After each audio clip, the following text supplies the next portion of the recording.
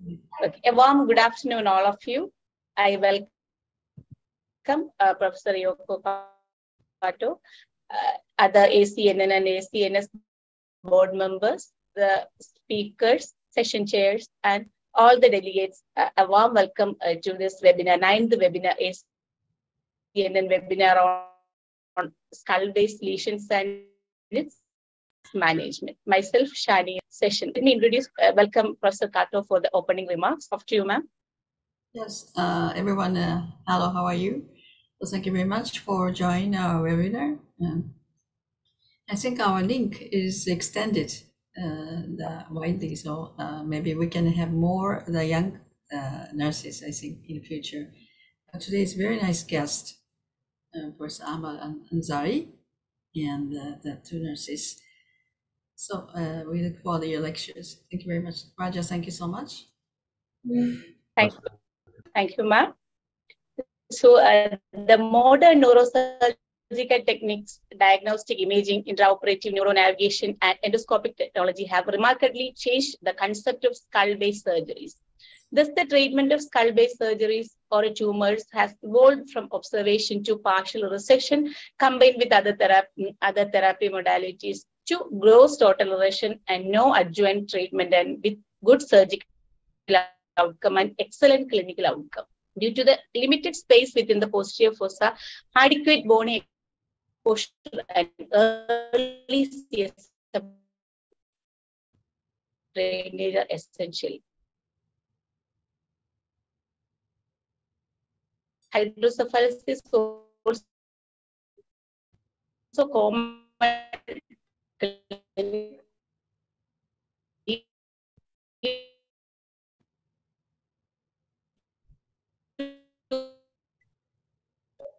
I think there is some problem with the internet, it seems. Oh, Timol, you can start. Okay, we can go to Mr. Timur directly.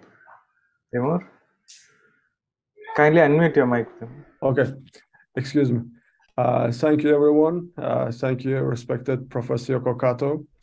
Thank you, Yi Cheng, for this organizing for this very important webinar in collaboration between the ACNS and also ACNN. It is very, very crucial for our community. Thank you. Let me introduce our first speaker. Ladies and gentlemen, it is my pleasure to introduce Ahmed Ansari, an esteemed neurosurgeon specializing in various fields within neurosurgery. Dr. Ansari currently holds the position of assistant professor in the Department of Neurosurgery at Jawaharlal Nehru Medical College in India. With a remarkable academic background and a passion for advancing the field of neurosurgery, Dr. Ansari has made significant contribution to his field. He obtained his specialty in neurosurgery from Sawai Man Singh Medical College, Jaipur, Rajasthan, India. And also additionally, he completed his last fellowship in minimal invasive and endoscopic spine surgery from South Korean neurosurgical department in Seoul. And also he completed the fellowship in cerebrovascular and also skull-based surgery at Fujita Health University Botanic Hospital in Nagoya, Japan, under the supervision of Professor 𝑦𝒂𝒂𝒂. Also, he holds honorary associate professor degree from that university.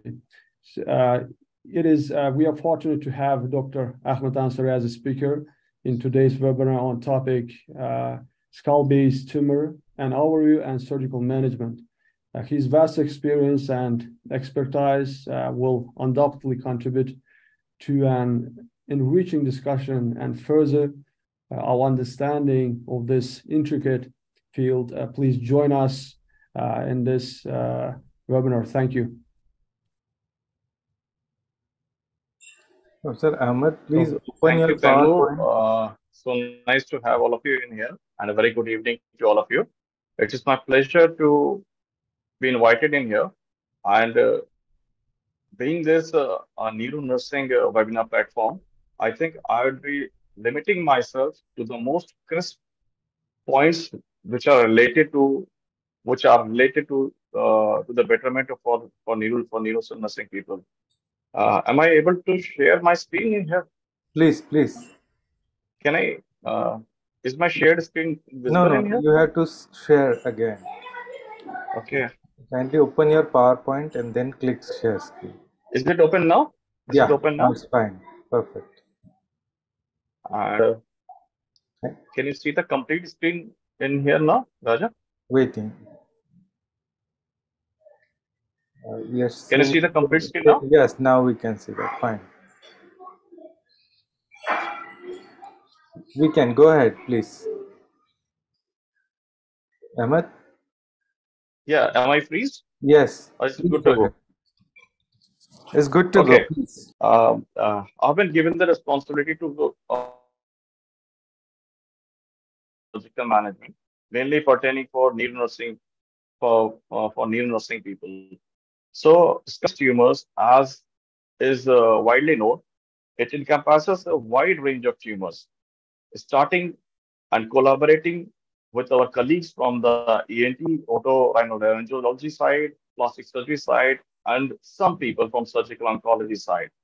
As a kid growing in the 80s and 90s, I was extremely uh,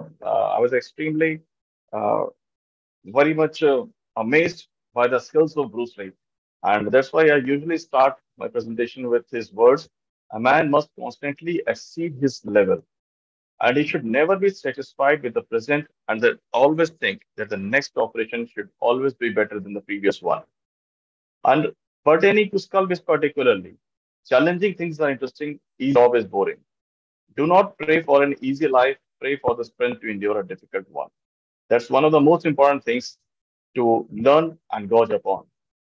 Starting from the cranial fossa, you can see over here, the cranial fossa is basically made up or divided into three important parts: the anterior, middle, and the posterior cranial fossa. The anterior cranial fossa, as the word is suggesting, it lies towards the front aspect of the anterior portion, surrounded by the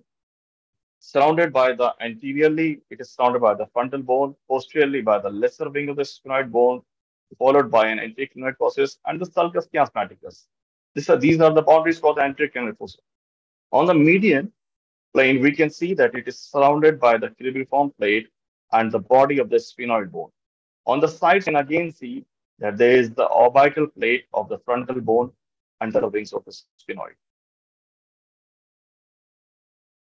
You can see that it is surrounded anteriorly by the lesser wing of sphenoid again, the anterior crinoid process and the sulcus chiasmaticus. Posteriorly, what we can see the superior border of petrous temporal and the dorsum of the sphenoid. Laterally, again, we can see that there is a greater wing of sphenoid, anterior-inferior angle of parietal bone, and squamous part of the temporal bone.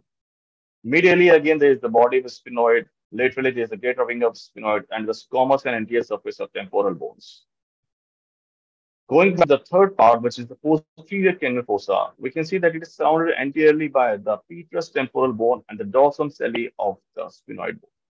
Posteriorly, there is the squamous part of the occipital bone, and on each side, we can see that there is the mastoid part of the temporal bone and a portion of the parietal bone, just to complete the posterior cranial fossa. Medially, again, we can see that there is the clivus, the large opening at the base, which is the foramen magnum, and the squamous occipital. Laterally, again, there is the condylar portion of the occipital bone, petrous and mastoid part of temporal bone, and the mastoid angle of the parietal bone. A very important part which encompasses the cranial fossa or the cranial base is the Meckel's cave, which is just a dural invagination at the posterior aspect of the cavernous sinus containing the Gasserian ganglion. The dural layers show thin peripheral enhancement. We can see over here in MRI, we can also see the three divisions of the cranial of fifth. Now, these skull-based regions, how are they basically divided? So, Irish et al., they have divided the skull-based regions into three regions: region 1, 2, and 3. The region 1, it extends and includes the anterior cranial fossa till the level of the clivus, the slant which we can see over here, which is the clivus. The region 2, which is the middle fossa, along with the infratemporal fossa and the pterygopalatine fossa, and the last, which is the region 3, which is the posterior fossa. Again, the lesions of region 1, which you can see over here, it can encompass the lesions which arise from the sinuses or the orbit, and they can be accessed either by an open traditional anterior canal fossa approaches or by an endoscopic approach through the nostrils. Lesions in the region 2, it can be accessed infratemporal by the through an infratemporal approach with a hemicoronal or a bicoronal incision. We can either expose it by an infratemporal approach with hemicoronal incision, or it may be combined with a removal of a part of the mandible or a transtemporal approach. Finally, there is lesions in the region 3, which are the lesions around the ear and temporal, which can be approached by the transtemporal approaches. Now, this is a very brief classification. As we can see that there are lesions in the anterior canal fossa. These are mostly originating or might be a part which is originating, the lesion is originating below the skull base, either arising from the sinuses or nose and then going upwards, or they can be a part of the dura at the base of the anterior portion, or it can be a part of the brain in itself. So most commonly, what we encounter in the region 1, anterior part, are the sinonasal carcinomas, which can either be squamous cell, basal, mucosal melanomas, adenocystic or adenocarcinoma. Very important are the claval chordomas and esthesioneuroblastoma. Region 2, as this is the portion mainly comprising of the Meckel's cave, we see a lot of schwannomas, meningiomas, infiltrating nasopharyngeal carcinomas. We can see the glomus tumors arising around it, the infiltrating portion of the juvenile nasopharyngeal angiofibroma, a part of the claval chordoma which has infiltrated or moved towards the middle cranial fossa. In the region 3, again, we can see a lot of chondrosarcomas, glomus tumors, squamous cell carcinomas, and basal cell carcinomas. Now, starting from the very anterior aspect, that is the anterior canal fossa, it might be infiltrated by various lesions which are arising from the nasal cavity and the paranasal sinuses. Again, as we can see over here, anteriorly we can see frontal sinuses, ethmoid sinuses, and the sphenoid sinuses. Again, there is a nasal cavity, the lesions of each of which might infiltrate and go inside into the anterior canal fossa. We see most of these tumors that are arising from the nasal cavity and the paranasal sinuses, most of the tumors that are arising from either from the maxilla, nasal cavity, or the frontal bone, these comprise the majority of the tumors which go towards the anterior canal fossa. And the histology findings, mostly these are the lesions which are either squamous cell carcinomas, either melanomas, or esthesioneuroblastomas. What we are over here is the very base of the brain, below the anterior canal fossa, the tumors arising from the maxilla and their roots of spread. Now, there is this on-brains line which the surgical oncology people who collaborate most of the time with us for the tumors which have infiltrated into the base of the brain. So this is this line, on-brains line, which is the line which connects the medial canthus to the angle of mandible. So any lesion which is anterior superiorly, it has got a better prognosis as compared to all the lesions which are at the inferior portion of these lines. Now, we can see as there is the lesion inside the maxilla, it can spread to any aspect. It can go towards the nasal cavity, it can go towards the palate, it can go towards the orbit, or it can go into the base of the brain. This is the same thing which might happen with the ethmoid roots of spread. Lesions from the ethmoid sinuses, it might spread towards the sphenoid sinuses, into the nostril, into the nasopharyngeal spaces, or might go towards the frontal sinus or into the internal fossa. Same again, as we are seeing in here, that lesions arising from the frontal sinuses, they have a very high chance of getting spread into the nasal cavity, nasopharyngeal spaces, into the anterior canal fossa, or going outwards towards the skin. Now, these are most of the tumors of these things are mostly very underrated and very underestimated tumors, because most of these tumors are dealt with the surgical oncology or the specialized field with the ENT people. Till the time they reach to us, most of these tumors have reached to a very late stage. And that's why they are very unrecognized in comparison within reach of the neurosurgeons. The same thing is with the sphenoid sinuses, either going into the sella, towards the anterior canal fossa, into the nasopharyngeal space, towards the clivus, or into the nostril. We can see over here, they are the tumors in the nasal cavity just adjacent to the middle turbinate over here, or the tumor lying into the ethmoid in here. Same thing, we can see a chondrosarcoma which came into into the histopath finding. There is this large CT scan axial view saw between bony window, which is showing a large lesion into the sinuses, and then reaching till the base of the cranium. The coronal images which are showing infiltrating tumor which has gone into the orbit, gone towards the nostril, invaded the whole of the nasal cavities. Now, why is the skull-base anatomy very complex and the surgery which are for these tumors which are exactly lying into these bases very complex? I would say there are four important things which makes the anatomy as well as surgery very, very, very complex. One is the fear of CSF leak. Again, it's not just the fear. Once the trouble of CSF leak begins in the patient, it's ultimately the patient who pays. Once the patient start getting subtle signs of meningismus or or lands up into meningitis, it's just the patient who has to face each and every each and every trouble. Of course, we are the ones who have to manage them, but it's one of the most gruesome complications that might occur with any surgeon or with any patient, the fear of CSF leak. Again, the fear of hemorrhage, because there is a fear of many structures which are lying hidden at the base of the brain. Inadequate exposure and incomplete resection. These are the four most important points which makes the complex anatomy of the skull base and the surgery a bit challenging. Now, there are several advantages of going for an external skull-based surgery as well as for going in for a minimal-invasive approach. Of course, as our surgical oncology and ENT collaboration, they might lead within wide exposure or wide resection, or a monoblock resection, as is the guidelines with many surgical oncology people for getting a piece of the clear-cut margin that is devoid of any tumor pathology. Also, a dural repair or a graft is better. There is good reconstruction with free flaps if there is pathology overlying the sphenoid sinuses or ethmoid sinuses and infiltrating over the skin of the face. There's a good reconstruction with free flaps along with our plastic colleagues, and outcomes data are available. These are obviously better techniques.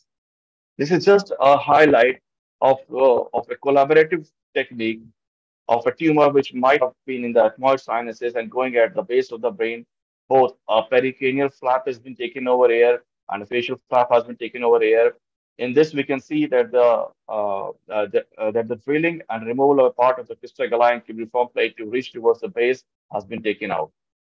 These are just some of the images of histopath findings for adenocarcinoma of the ethmoid, which has infiltrated into the base of the brain. Incision taking a wide exposure, a monoblock resection, and the final image of the patient. Of course, these all were taken with the help of our plastic and ENT colleagues. Again, malignant fibrocystocytoma, what we can see over it has gone into the orbit, damaged the nerves, and the patient didn't have any vision on the left side. A complete resection was performed, followed by a free flap over here. Frontal sinus tumors, what we can see over here, the patient is having an overlapping at the aspect. The tumor was removed by a cranial incision, complete tumor excision was done, and the final image. Now, the progress in skull-based surgery, as we can see, initially starting from the decade of 60s, in which there was just the introduction and there was a very wide skepticism to these tumors, followed by the decade in the 70s where there was huge enthusiasm with regard to these tumors. How should we deal with it? What is the final outcome of these patients? What was the histopathological diagnosis? Followed by in 80s, there was aggressive techniques for these tumors. Experience started coming from 90s onwards with these techniques and the complications that followed with it. In the 2000s, we reached with the realities and the outcomes followed by quality of life index measurement, the cost effectiveness of various techniques, and the ethics that should be followed. From 2005 onwards, we started following the endoscopic approaches, and now starting from the 2010s decades till now, where are we right now? Just some images of going towards the base of the brain, but with the biconal incision and with the biconal incision given, the flap taken over the side of the sinus and then going towards the base of the. Again, skull-based reconstruction. Why is it so much important? Skull-based reconstruction after taking out the tumor again might be reconstructed with the help of a peritoneal flap. The flap or the tissue which is overlying or around the flap which we have, the skin flap that we have raised upon, the galeal pericardial flap, the faciocutaneous free flap or the myocutaneous free flap in case of huge tumors and in which we have taken out the huge tumors along with the part of the bone and the skin which is covering over the face or a part of the cranium. Now, this fascia, you see, it is very important for the reconstruction at the base of the skull. So most of the time talking right now, they are basically pertaining for neural nurses. Each and every part or each and every technique would take several hours and hours of its lecture for its better completion, I would say. I would just be talking very briefly on some of these things, just like olfactory neuroblastoma, the things which are very, very common. Olfactory neuroblastomas, these are the malignant neoplasms of neurocollagen, had a bimodal incidence peaks, presents mainly with nasal stuffiness and bleeding. What we can see over here is a T1 weighted image. T1 weighted images of a homogeneously enhancing tumor in the right nasal cavity and has a huge intracranial extension over here. Of course, the tumor came out to be olfactory neuroblastoma or a CCO neuroblastoma, as we can say. In here, what we can again see that there is a nasopharyngeal carcinoma in the 63-year-old lady. These are the coronal non-contrast T1 imaging, which are showing the nasopharyngeal mucosal wall thickening. Again, it has gone up towards the left cavernous sinus along the maxillary branch of the trigeminal nerve, left trigeminal nerve. And we can see again intermediate in intensity along the maxillary branch of the left trigeminal nerve. So studying of all these lesions in proper MR imaging is very, very crucial for the final planning and management of tumors. These final planning and management ultimately decides the final outcome for these patients. Now, going towards the anterocranial fossa, one of the most wonderful tumors that the neurosurgeons mostly encounter for are the pituitary adenomas. We can see briefly over here, this is a 38-year-old man. Usually, the pituitary adenomas that we neurosurgeons love to operate upon are the cellular supracellular lesions, which are mostly lying in the cella going upwards. They are the soft, mildly vascular, and easily suckable tumors. Now, there are again some other sort of pituitary adenomas, as we can see in this 38-year-old man. The T1 weighted imaging showing a large infiltrating lesion, which had invaded the bone also. And there is intertumoral hemorrhage, which we can see over here. Again, the main vessels are just engulfing inside this tumor. We can see differently. We can see the CT scan is showing erosion of all the bony structures around here. So all these tumors are the ones which require collaboration of different specialties and a very broad knowledge and very huge experience and practice in order to operate upon them and give a wonderful result for these patients. Coming again to one of the other most encountered one are the chondrosarcomas. The skull-based chondrosarcomas they are thought to arise from the cartilage and bone. They occur at all ages from the teens into the 90s. Typical clinical symptoms include sixth nerve paralysis and headache. What we can see in here, it's a huge skull-based chondrosarcoma. We are seeing in here is a T1 weighted expansile hypointense mass lesion. We can see the mass lesion over here, which is engulfing the left side petrous, which has engulfed, and a part of the clivus, which has again gone out for the tumor. The epicenter of this tumor is lying at the left side petroclival fissure. In here, what we are seeing again that the left side mastoid ASS, they have lost their aeration, and again as the mastoid ASS have lost their aeration, the eustachian, likely because the eustachian tube is offset. In here, what we can see that there is fat suppression over here and punctate calcification, obviously along with destruction of the bony margins, can be seen very clearly in these sort of skull-based chondrosarcomas. Of course, the prognosis for these patients are not very good. Here again, what we are seeing is a trigeminal schwannoma, one of the most frequently encountered one in the middle cranial fossa or the middle cranial fossa tumors. We are seeing this in a 38-year-old male arising from the Meckel's cave. This is the T2 weighted imaging. It's showing a dumbbell-shaped tumor, partly cystic, partly solid structure, resting in the left side paracellular space. This is the cellular spaces. This is the paracellular spaces, and going into the left side pterygoid palatine fossa. On the sagittal contrasting images, we can see that there's fat separation and schwannoma of the second branch of the trigeminal nerve was confirmed during surgery. For posterior fossa, cranial fossa tumors, we can see that this is the jugular foramen schwannoma in this 55-year-old male. This is the posterior fossa you can see in here. And axial T2 imaging showing a mixed and cystic masses extending through the left side jugular foramen. In here, we can see this is the post-contrast imaging. Again, it's showing a heterogeneous enhancement of the tumors. Bone metastasis, again, these are very, very common, at least in the developing world of our side. These are very undiagnosed, I would say. And because most of the patients who, after bone metastasis into the skull, if they are presenting to a neurosurgeon, it's very, very late till the time they present to us. And that's why very few of these patients are presenting to us for at least for treatment. Of course, radiotherapy or systemic chemotherapy are frequent of treatment for these patients. What we are seeing over here, it's in a 53-year-old female with a history of breast cancer. We can see on contrast imaging, there is there's this bony tumor in the there's this bony tumor into the right side petrous apex, which resemble which does not resemble anything just like from the opposite side petrous apex. Again, a non-contrast T1 imaging clearly delineates this hyperintense tumor. Now, each of these tumor, as we have briefly talked on, so the anterior tumors, also the tumors which are from the nose and the paranasal sinuses, the going into the intracranial fossa, the tumors that are rising from the middlecranial fossa, the most common tumors which might have arisen from the posterior cranial fossa, all of these tumors have got some different surgical approaches in order to deal with them. Of course, most of these these approaches are very, very familiar for the surgeons, while some of them are not very familiar for them. Of course, I will be talking very, very briefly and touching some of the most subtle and most vital points for these approaches. Coming right to the funeral approach, of course, Ysargil laid the foundation for the funeral approach in the 70s.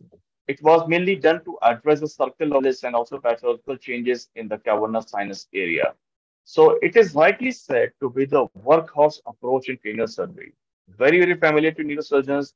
It is flexible, expandable, move to many other different approaches, going towards the frontal side, going towards the temporal side, can be extended into the form of a simple transcavernous also, easy to perform, exposes a very large area towards the paracellular spaces, and provides a generous number of working space. We can see that we can go between the optic nerves, we can go between the optic and carotid, we can go between the carotid and oculomotor nerve. So it provides a wide area of working. Of course, opening of the sylvian is the most important aspect in dealing with these tumors. Now, the term pterion, it was derived from the Greek word pteron, which refers to the wings that were attached to the head of Hermes, who was the messenger of the Greek gods. It evolved further with the contribution of many neurosurgeons of the past century, and rightly the credit should be given to Sir Victor Host, who had operated innumerable number of pituitary tumors from the frontal approach and faced difficulty, and initially it was said to be inoperable tumors also.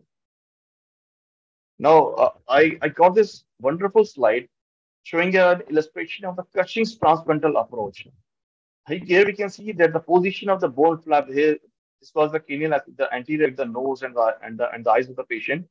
We can see the position of the bone flap in here, the retraction that he had given to retract the dura of the orbital roof and the sphenoid bone. You can see again the exposure of the right side optic nerve and the lesion. So beautiful, they have already demonstrated, and this was the era which was without any usage of micro. So anything that we are standing right now are on the shoulders and the work that our great teachers have already done, and it is our luxury, I would say, that we should, if we didn't move neurosurgery to first spaces from here, then I don't think we have done justice to our lives. Again, historical perspective, there were certain different type of incisions that were used by different famous and legendary surgeons, right? Starting from Nathan Gomez, who used just a small curvilinear to Splessner, who moved just the frontal side, relatively straight incision used by Brock, or by Dandy, a curvilinear question mark incision, or a Sargil, or the one that was original one that was used by a Sargil, uh, a relatively curved one. Trilineal again anatomy. It's the region which is the junction for four bones: frontal, parietal, sphenoid bone, and the bone. It is the weakest part of the skull and the anterior division of the meningeal artery. It runs underneath the pterion. Again, sinus fissure opening is one of the most important aspects in going towards the trilineal approach. This approach grants us to the various cisterns, whether it be interoptic cistern, going going between the optic nerve or the carotid of the oculomotor. We can see the tumor lying around these cisterns. We can see the division of the ICA into anterior cerebral artery and the middle cerebral artery, and the tumor engulfing around it. Again, there's the mini trilineal craniotomy, and which is just a curvilinear scalp incision, which starts was just 1 centimeter above the zygomatic arch and goes towards the base at the anterior bottom of the hairline, extending superiorly, and it curves gradually up to the superior temporal line. Skin is retracted forwards. This muscle is again incised, leaving behind a small myofascial cuff, and the bone flap should never exceed 4 centimeters in diameter. So again, this is a mini trilineal craniotomy, again a subtype for the trilineal approach that we neurosurgeons are very much familiar with. These are just some of the intraoperative images of the tumors in left renal approach. We can see the tumor behind the internal carotid artery. In front, we can see the left side optic nerve. We can see the bifurcation into the MC and the ACA. Going laterally, we would have been seeing the oculomotor nerve had we gone just more laterally. Here we can see, just after the removal of the tumor, we can see the appearance of the pituitary stalk, which can be seen behind the suction in here. Coming towards the other approach, which is the frontolateral approach. What we are seeing right now in here, the frontolateral approach or the unilateral subfrontal approach, it is obviously a minimal invasive approach for olfactory group meningiomas. Olfactory group, again, it's the tumors which are lying towards the anterior part, mainly at the base of the intracranial fossa, involving a part of the crista galli, even up till the level of crista galli, and going much down from there. Coming to the transsphenoidal approaches. Transsphenoidal approaches, again, pertaining to various lesions which are lying at the anterior cranial fossa. It was first used by the Egyptians in order to remove the brain. And the pioneer work of Harvey Cushing and Oscar Hirsch led to one of the most efficient ways to operate in this region. Sir Victor Oxley was again the first, as we all know, it was the first to operate on the pituitary gland. Starting from these various approaches, in order to reach the in order to go by the transsphenoidal approaches, as we have all seen right during our residency days, when the sublabial below the lips from one side going towards the septum and going towards the transsphenoidal approach, it was being used. Then followed, there was this transnasal transseptal approach in which through the nose an incision was given, the septum was reached, it was followed till the level of vomer, going into the sphenoid bone, reaching till the base of the sella, removing the bone, and then accessing the dura and the lesion. In here, we are seeing that the nasal speculum has been brought upon after the incision of the nasal septum. Then came the endoscopic era, in which there was this two nostril approach, in which the endoscope was brought in through one of the nostrils, going inside the nostril, removing a part of the middle turbinate from one side, or just lateralizing it, taking out the Hadad flap, going towards the septum, reaching the vomer, and then making a space for walking towards the opposite side. So we can see over here that the endoscope is going towards in one nostril, and the instruments are going towards the other side. Again, it might be taken as a freehand endoscope technique, or might be used with the help of an endoscope holder also. Although mostly for most neurosurgeons or for most surgeons who are particularly familiar with the endoscopic approaches, they do use the freehand technique till the level they reach the cellular floor. Obviously, most of the surgeons or some of them, at least, they use freehand technique while taking out the tumor as well, while others would be using an endoscope holder while even drilling the base of the cellar and then opening the dura and taking out the tumor. And here is the traditional technique, the incision inside the nasal ostium.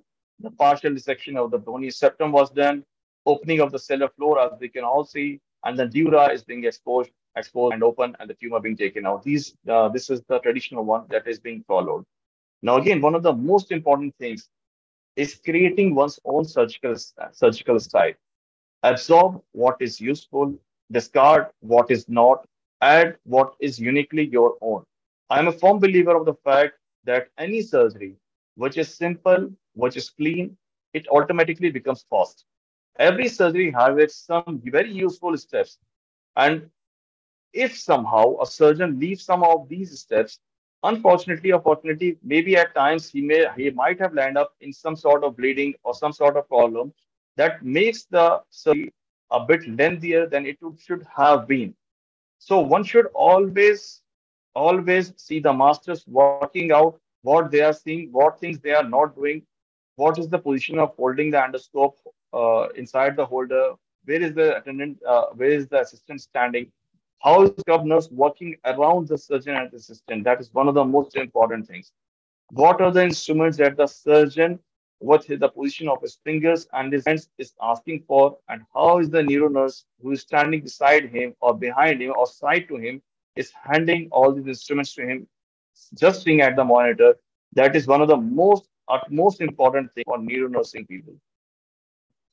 Going with some extended endoscopic techniques, which you can see that the regions of the skull situated in the midline, these are accessible to the endoscopic surgery. It can either be the olfactory cleft, it can either be planum sphenoidal, a part of the sella going into the flavus, till the region we are reaching till the cervico-occipital junction. So it can be either a transfrontal approach, it can be through the cubiform plate transform, it can be transplanum, transcellular, transclival, or transodontoid approach. All of these can be done with an endoscope in extended techniques. I'll just showcase some images, otherwise it will be taking too much time. In here, it's just the inferior view of the skull base, in which we can see, right starting from the coronal, this is the coronal plane, anterior fossa. In here, we can see the coronal plane, middle fossa, and the posterior fossa. The area that is reached in cases of transodontoid approach, the area reached with the transclival approach, with the transsphenoid, transplanum, or the transclival. So all of these regions can be approached with the help of an extended endoscopic approaches towards the skull base. What we are seeing over here is the usage of an intraoperative endoscopic image with a 45-degree endoscope is being used for olfactory neuroblastomas. These are the images of our ENT colleagues also. Now, this was an extended endonasal transcaviform approach, sharp dissection and bimanual techniques to dissect the tumor related to the olfactory bulb at the base of the frontal lobes was done.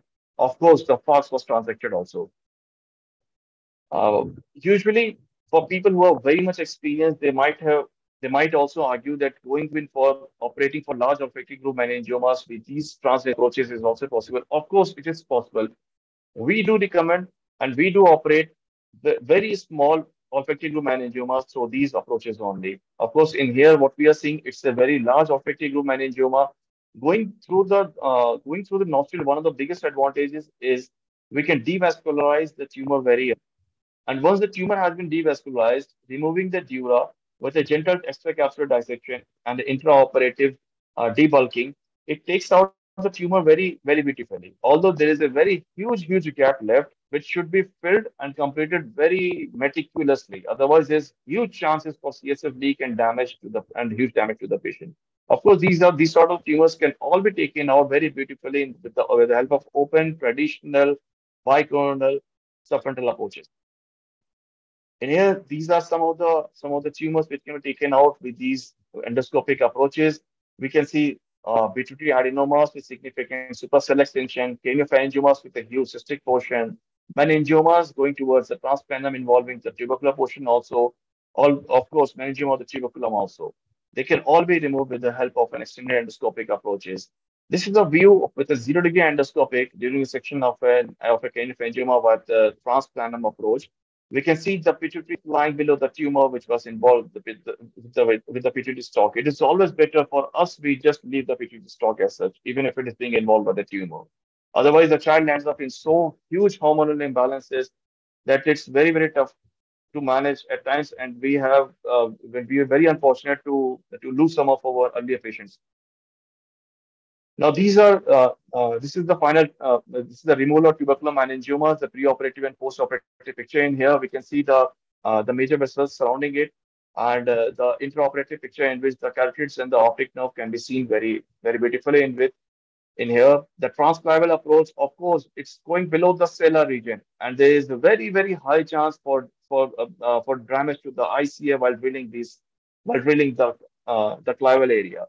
Of course, if it's a purely clavial chordoma lying inside the bone, it's very easy. I would say just going below the cellar, removing the outer shell of the bone, you land up directly inside the tumor. Take out as much of the tumor as possible. In fact, we would say that get a good gross total resection, because there's the one thing that would best prognosis for these patients. Of course, a final the transclavial approach following a clavial resection, we can see the basilar artery, PCA, posterior cerebral artery, and superior cerebral artery. These are again the anatomical specimen with an intraoperative view of the left side CP angle. In here, it's a 0-degree endoscope showing the transorbital approach. We can remove the right cell lamina, and the anterior pelvis bone is still intact in these cases. As can be seen with endoscope or with any other technique, keeping on doing practicing repeatedly is one of the most important aspects. As rightly said by Bruce Lee, I fear not the man who has practiced 10,000 kicks once, but I fear the man who has practiced one kick 10,000 times. So that's very important. Even if one is doing one particular surgery, he is so much well versed with all the techniques, with all its steps, that he gives the best prognosis for these patients, as these are some of the very toughest of tough surgeries. Going with the posterior fossa approaches, the ones which are most commonly used by the neurosurgeons is the retrosigmoid approach.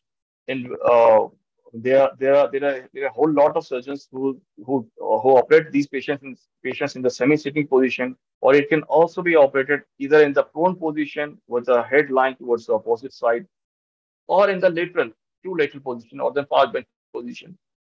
So I would say it depends on the surgeon preference, although getting a patient in the semi-sitting or sitting position has its advantages of a good brain relaxation first, the clean surgical field, as the blood would be going towards gravity towards the floor by itself. So it has its own advantages. Of course, a disadvantage lies in the fact that there is a chances for venous embolism also. Again, as we are going towards the clavial lesions, what we can see over here, the whole clavial and the petroclavial region, it can be divided into 3 zones. The zone 1, 2, and 3. The zone 1, it starts right from the dorsum celli to the level of the internal auditory canal. The zone 1, it lies from the internal auditory canal to the jugular tubercle, and the zone 3 lies downwards in the level of reaching towards the foramen magnum. Now, zone 1, it can be exposed by the Kawase approach or the anterior petrosal approach. If the tumor is involving only the cellar region of zone 1, meaning behind the cellar, it can be approached by a transsalient transcavernous. That's why I was saying that the perineal approach can be modified into various different approaches if one has seen and worked upon with cadavers. Again, for zone 2 approaches, it comes with the posterior petrosal approach. Again, all these approaches, the anterior petrosal or the posterior approaches, they are with respect to the removal of a part or the whole of the petrous bone. Zone 3, again, it can be exposed by a transcondylar approach or the extreme far lateral approaches. There is the angle, petroclavial angle, which is the angle between the petrous bone and the clivus and the central clavial depression, which we can see. Anterior petrosal approach, very briefly, it's a subtemporal or frontotemporal craniotomy and anterior petrosectomy. It is always better to go with a lumbar drain with these approaches. Once we have reached the middle cranial fossa phase, uh, we have exposed the Cavaz's triangle, which is the greatest, which is the GSPN lying on one side, the petrous reach and the arcuate eminence. We start building the petrous bone very meticulously. After the drilling of this bone, we reach the posterior fossa dura. Cutting this dura, we can gain access to a whole lot of pathologies at the base of the tumor, at the junction of the middle and the posterior cranial fossa. This is the final view. We can even reach with this transcavernous antepetrosal approach. We can reach a lot of basilar artery lesions also. This is one of the most beautiful techniques in order to reach around the basilar artery and working around the basilar artery, removing a part of the tentorium also. It opens the gateway of techniques in order to reach the region around the basilar artery or in the zone 1, which is from the dorsum celli till the level of the internal auditory canal. Again, posterior petrosal approach, we can see that there are different approaches going going around the pinna. It comprises of removing a part of the removing the temporal, going uh, going into the pre-sigmoid space, and along with a small lateral retrosigmoid craniectomy is being done. These are the structures which can be visualized very easily. The whole lot of the lower nerves, it can be visualized very easily. So I think I've covered most of the things, basically pertaining to the nursing people who are just the guiding force, and I would say just such a huge helping force for all the neurosurgeons lying in here. And understanding of all these lesions is also very much important, so as not to avoid any further damage to the patient, which can be beautifully inscripted with this image, which was of this surgery, which was done in 1847 by Surgeon Robert Liston. He had amputated a man's leg in 2.5 minutes. He performed the surgery so quickly that he accidentally amputated the fingers of his assistant as well. So both the patient and the assistant, they died from gangrene, and there was this spectator who was sitting in the audience, died from fright. So this has made this surgery the only operation in history 300% mortality. One person who was being assistant died, and one person from the audience, he died. So it is very important to have a good collaboration with our colleagues, have a good understanding of the pathology, have a wonderful team in order to have a very good result for these patients. Thank you. Thank you so much.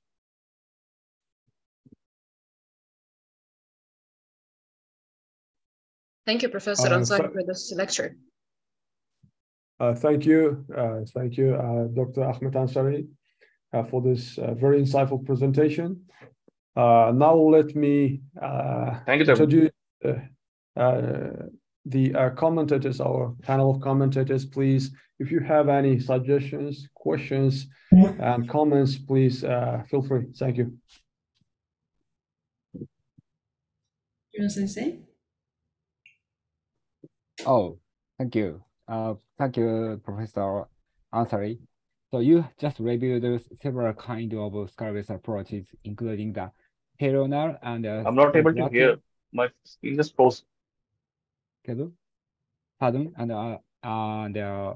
frontolateral, of course, and you mentioned about the endoscopic endonasal approach and extended approach, and finally you mentioned about the lateral suboccipitaral approach.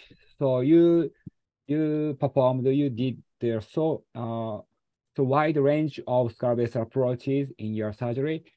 And my first question is to how to reconstruct of the skull base when you perform the skull base region. So of course you mentioned about you performed the surgery so rapidly, 9 cases before the 7 p.m. including in the 3 operation rooms. So why can you perform so rapid surgery to doing the reconstructing the skull base region? This is my first question. Thank you. I don't think reconstructing the skull base rapidly is of much use. And the surgeries that have been shown, it's not being performed on the same day. It's just not like that.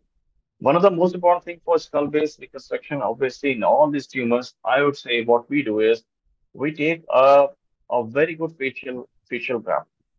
A very good facial graft along with what we perform the technique of touching this facial graft is we perform two-layer touching with the help of pins facial data. What we usually do, we place one part of the graft over the other and stitch it out. So as the dura that has been cut out totally, after filling it with the fat layer, we tuck one of the layer of the fascia inside the dura that has been exposed all around. And just the other layer of the fascia which has been kept, it lies outside. We pull that layer outside towards us. That way, we make it a watertight area. Nothing can go inside, nothing can go out, which is followed by a first layer of fibrin glue. That is again followed by a second layer of the bony area that has been the bony graft that has been taken out. This is followed by a third layer of the hadad flap that we usually in most of our cases we take out a very big layer of hadad. It is being taken in each of our cases, the hadad flap. So we make a watertight three-layer closure for all these patients which have an endoscopic, extended, or a simple layer in which CSF leak. This is again followed by a lumbar drain which lies between 3 to 5 days in almost all of our patients which have a CSF leak on table. So I think watertight CSF dural closure is one of the most important parts for in these surgeries, and it is one of the most important steps to have a complete, foolproof water closure, a complete base skull-base repair. Otherwise, the patient would land up in so much trouble, starting from hormonal disbalance, starting from meningitis. It's once the meningitis lands up in the patient, it's very, very tough. The comorbidity and the mortality ultimately that occurs, it's very, very tough. Yeah. Thank you. So today we have so many nurses on this webinar. So I have another question for you is how do you manage the post-operative CSF leak during the lumbar drainage? So you mentioned about the 3 over 5 days you have to the patient under the lumbar drainage installation. So how do you manage the post-operative CSF drainage leak to avoid the CSF leak? Thank you. Yes. The first thing is most of these patients are either landing up into the main ICU or in the neurosurgical ICU. So the position of the lumbar drain, that's one of the most important points. It should be lying at the level of the bed. It shouldn't be up at the level of the tragus. It shouldn't be left down just like the Foley's catheter. It shouldn't be done like that. The upper level of the lumbar drain, it should be at the level of the back of the patient. So it should be just lying parallel to the back. No one is going to get the lumbar drain emptied except in front of the main nurse or the main surgeon at his rounds. It's not just like Foley's that you can come and empty it into a bowl and then get it again, drain it like that. Third thing, if there is a huge CSF leakage, which is not being controlled in spite of the lumbar drainage which is being placed, it is always better to go in, have a look, and get the drain and get the leak repaired as soon as possible if there is a huge leak. Do not always rely on the lumbar drain. If in spite of lumbar drain there is an increasing CSF leak also. Get a complete counts for these patients. Get a vital chart. Get the temperature of all these patients. Any change in conscious level or any altered mental, that's the first sign of meningitis for these patients. So keeping a very good eye for these patients is of utmost importance for this first line of management that lie in the ICU of our nursing staff. That's very, very important for them. Thank you. I totally agree with your comment. So the first, another I have to mention about. I think I'm freezed again. Another point I have to mention to you is that we have to differentiate two different pathology. We need to treat as a skull-base surgeon for the patient with a malignant skull-base region or the benign skull-base region. So for the malignant skull-base region, as I mentioned in your presentation, we have to perform the monoblock resection. So in such a situation, we have to reconstruct a wide range of skull-base defect to avoid the CSF leak post-operatively. So we have to change another treatment strategy. I think I've shown Okay. Yeah, please continue. Yeah, okay. Yeah. So I just want to mention about the difference between the scar-based malignant region or the benign scar-based region. So we have to differentiate two different pathologies. So we have to choose another way to reconstruct the scar-based region. So when I perform the unblock monoblock resection for the large scar-based malignant scar-based region, we need to perform the large pericranial flap, and of course you have to pericranial fat tissue from the abdominal fat tissue. So how do you reconstruct to the large scar-based defect after removing the malignant scar-based region? Okay, can you hear me?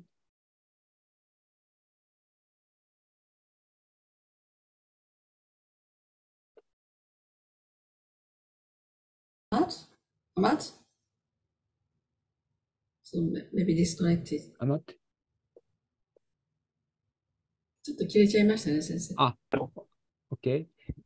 Ahmad, can you hear? Can you hear me, Ahmad? Yeah. Thank you. Right now I can. Yeah. I just missed your question because I think there was some problems with my internet connection. Yeah. Sometimes we have to perform the muscular abdominal flap, musculocutaneous flap. So that's why for these lesions which are involving the craniofacial areas, we are always in collaboration. Surgeons are the best people, I would say, who would be involving the free flaps or the LD, the 𝑑𝒓𝒐𝒄 or any other abdominal graft flap that would that the patient would upon.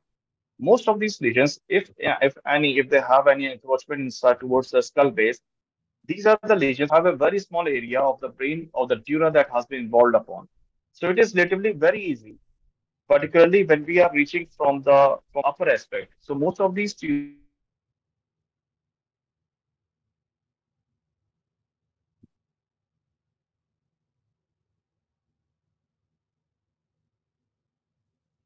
there may be some internet connection problem. This is usually followed by, or in collaboration with these people, they remove the anterior portion.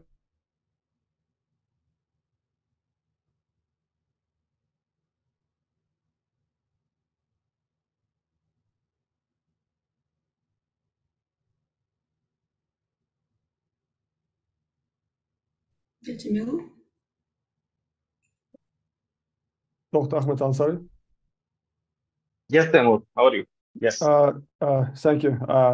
Dr. Ghebazos, do you have any comments? Yes, I do. Thank you for the presentation. Taimur, I just missed you. Okay. So I have three comments about that, or three questions, if you might, about the reconstruction of the skull base, as Professor Komura was asking. Do you use like a 3D printing for reconstruction of the anterior skull base, especially if there is an ethmoidal bone defect or a frontal posterior wall defect, something like that? Would you do this? This is number one. Number two, you've mentioned also the usage of lumbar drain. Yes. Yes, we have been using recently the 3D printers, but they have been used mostly for complex spine surgeries or as for now. We haven't been using the usage of 3D printers in cases of complex skull-based lesions as for now. But I think it is very, very useful, as you rightly pointed out, that these 3D printers can be very, very useful in cases of all these complex lesions. So the two questions about the CSF leak mainly. So in case of lumbar drain and the frontal or anterior skull-based lesions, some advocate that the weight of the frontal lobe help in the decreasing of the CSF leak rather than inserting a lumbar drain. I don't know if you agree or disagree with this point. And the second question about also the CSF leak and using a transsphenoidal endoscopic approaches for cellular lesion or something like that. Sometimes you're not able to do a tied dural defect. So do you do the sliding knot technique or you just compress it with fat, something like that? And that's it. Yeah, I think sliding knot technique, as you rightly pointed out, is a very wonderful technique, sliding knot technique, specifically when we are inserting the as I pointed out earlier. It's a wonderful technique.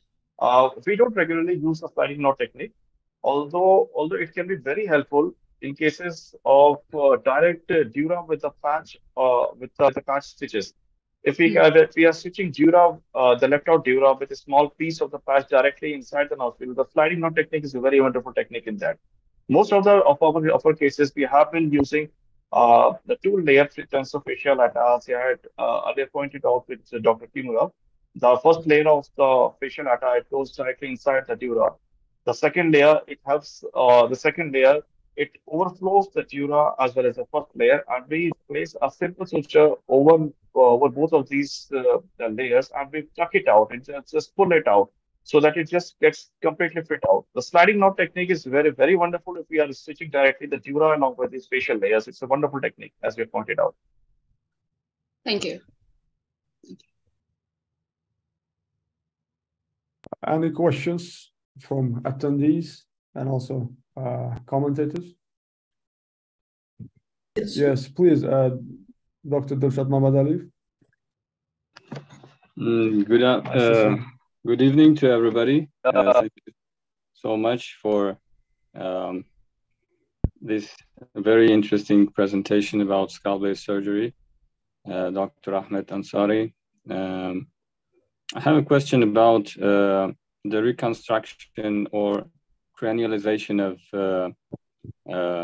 frontal sinus or any other sinus when we are dealing with craniotomy.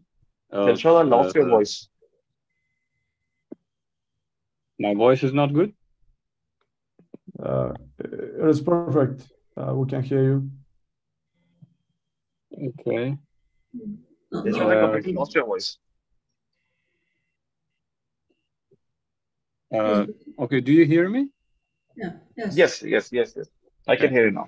So, the question is, when we are cranializing the frontal sinus, usually we try to close the frontal sinus with any kind of material.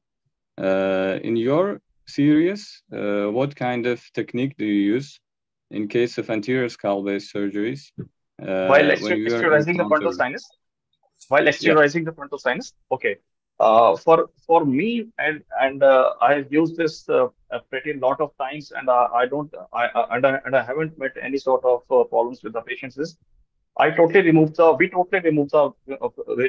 frontal mucosa. Complete removal of the frontal mucosa is the one thing, which is followed by a gel form which has been soaked into the betadine. We directly insert it in one layer. This is followed by a complete obstruction of the frontal sinus with the help of bone bags. We completely seal the bone bags, the open frontal sinus with the bone bags. So that's one thing, complete removal of the frontal mucosa. Second thing is the gel form which has been soaked in betadine directly, which is povidone iodine, directly inside the frontal sinus. And the third thing is complete obscuration of the frontal sinus with the help of bone bags. That's how we extrude it. We don't use the pericranial flap directly over the frontal sinus these days. We have just stopped doing it. Thank you so much.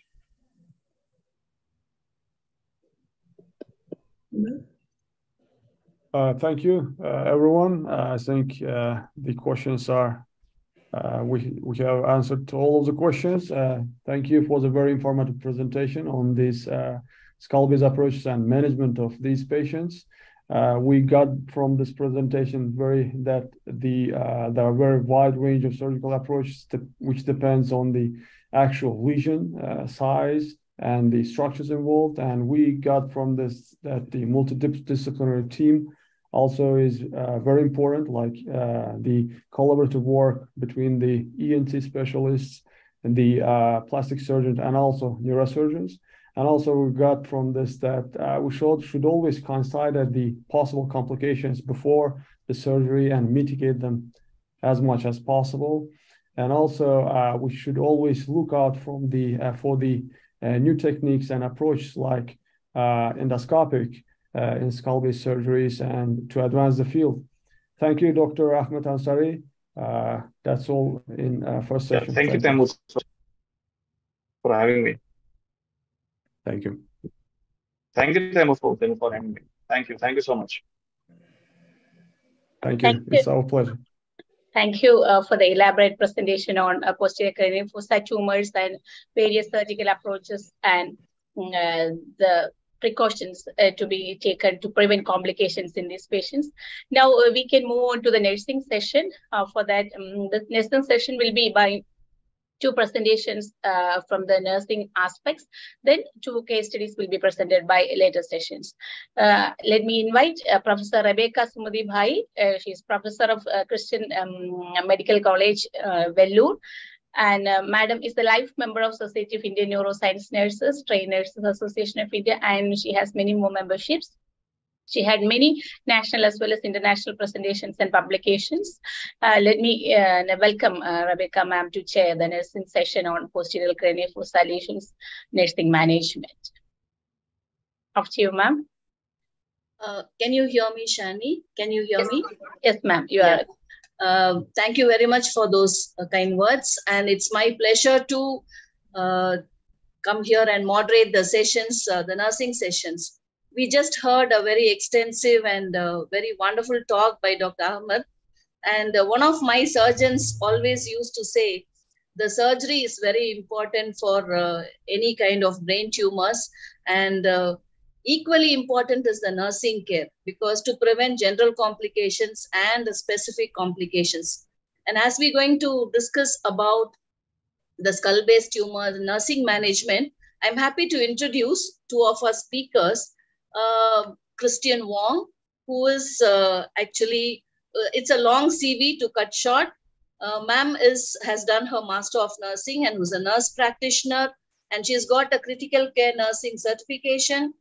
I'm happy that she has done her Bachelor of Science in Nursing and also Human System Cell Biology. She is also the organ and tissue donation nurse coordinator, has worked in the intensive care unit, is a clinical preceptor, along with being a nurse practitioner in the University of Toronto. She's an educational coordinator, and she is in the Quality and Safety Committee, Safe Medication Practice Committee, and it goes on. I'm very happy to introduce Christian Wong to give us a talk. The second person that we have for this session is Vanessa Cherney, and I hope I am pronouncing it correctly. She is also a nurse practitioner who's in the neuro-oncology department, who has been a registered nurse in the intensive care unit. So both of them working in the intensive care unit will have a lot of knowledge to share with us. So let us hear from them, and over to Christian and Vanessa. I'm very glad that I'm able to introduce you and welcome you for this presentation. Over to you. Thank you for the kind introduction. I'm going to share my screen.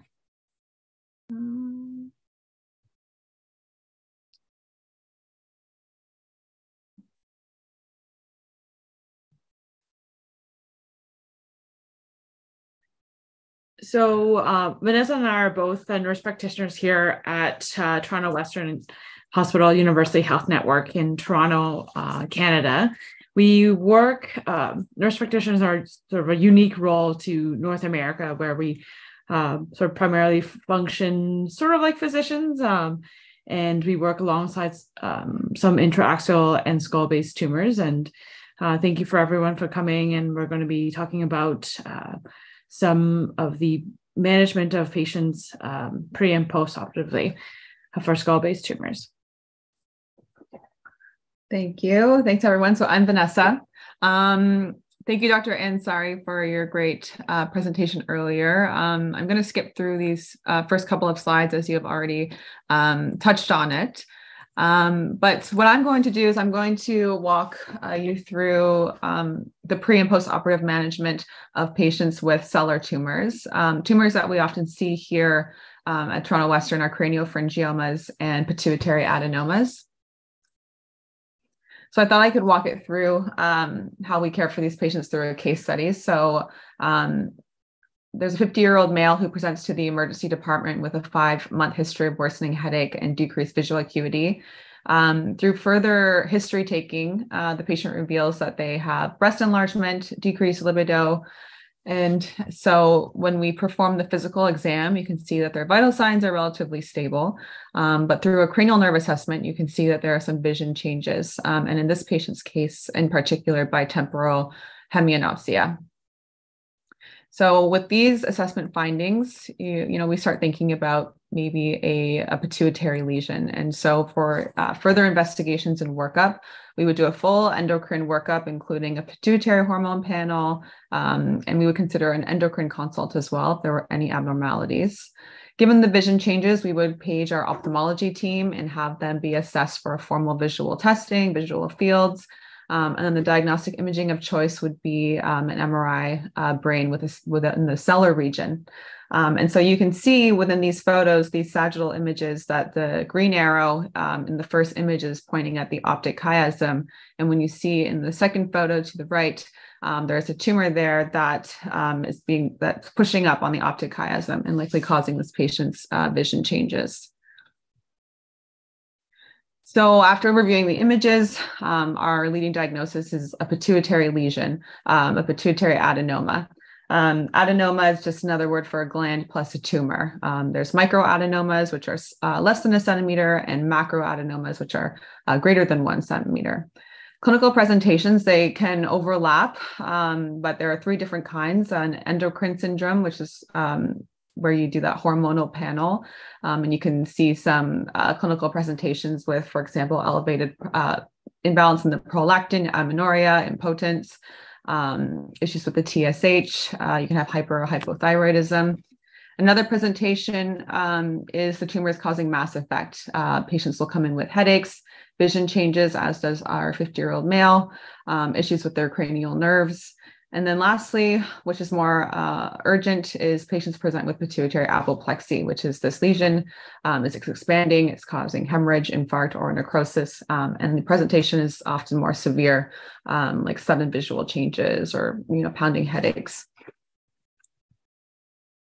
So for treatment, depending on the tumor, for example, if it were a prolactinoma, we sometimes can just manage these patients with oral medications.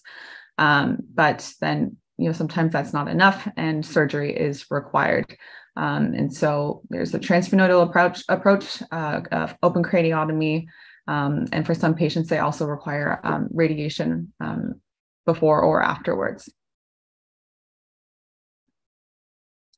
So Christine and I, we see these patients before and after surgery. So immediately after a transsphenoidal approach, these patients go to we have a step-down unit. It's not ICU and it's not the ward. It's kind of in the middle.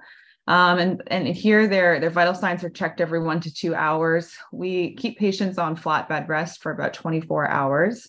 We try to get a CT scan within that time frame as well, just to ensure there's no hemorrhage or infarct. We do a full pituitary panel and make sure we're checking their electrolytes at least every 6 hours for the first 24 hours as well. Oftentimes, these patients come out with nasal Foleys in their nose, and so we make sure that they're on prophylactic antibiotics. And we're checking their intake and output every one hour. They all come out with urinary Foleys, and those stay in for about 24 to 48 hours as well. And then, we perform in-depth assessments, GCS, headaches, nausea, vomiting. We're always monitoring for complications as well. So checking for CSF leaks, if they have increased urine output, any neck stiffness or rigidity. And then a couple of post-operative complications that we can see among these patients. The first one being diabetes insipidus, or DI, which is what for short. So it's caused by low levels of antidiuretic hormone. So these patients will have very high outputs of very dilute urine. And then they oftentimes are presenting with hypernatremia and high serum osmolality as well. And usually they're very, very thirsty. Usually following transsphenoidal surgery, it's often just transient. So it can happen within 24 to 48 hours. And it's due to irritation of the hypothalamic pituitary axis. So when we see that this is happening, we usually tell the nurses on the ward to page us or page the endocrine team if the patient is putting out more than 400 milliliters of urine in 2 consecutive hours, and we'll have them send sat serum and urine electrolytes and osmolality. And oftentimes we call the endocrine team as well to consider the administration of DDAVP or desmopressin. And then the last complication I'll talk about are cerebrospinal fluid leaks or CSF leaks.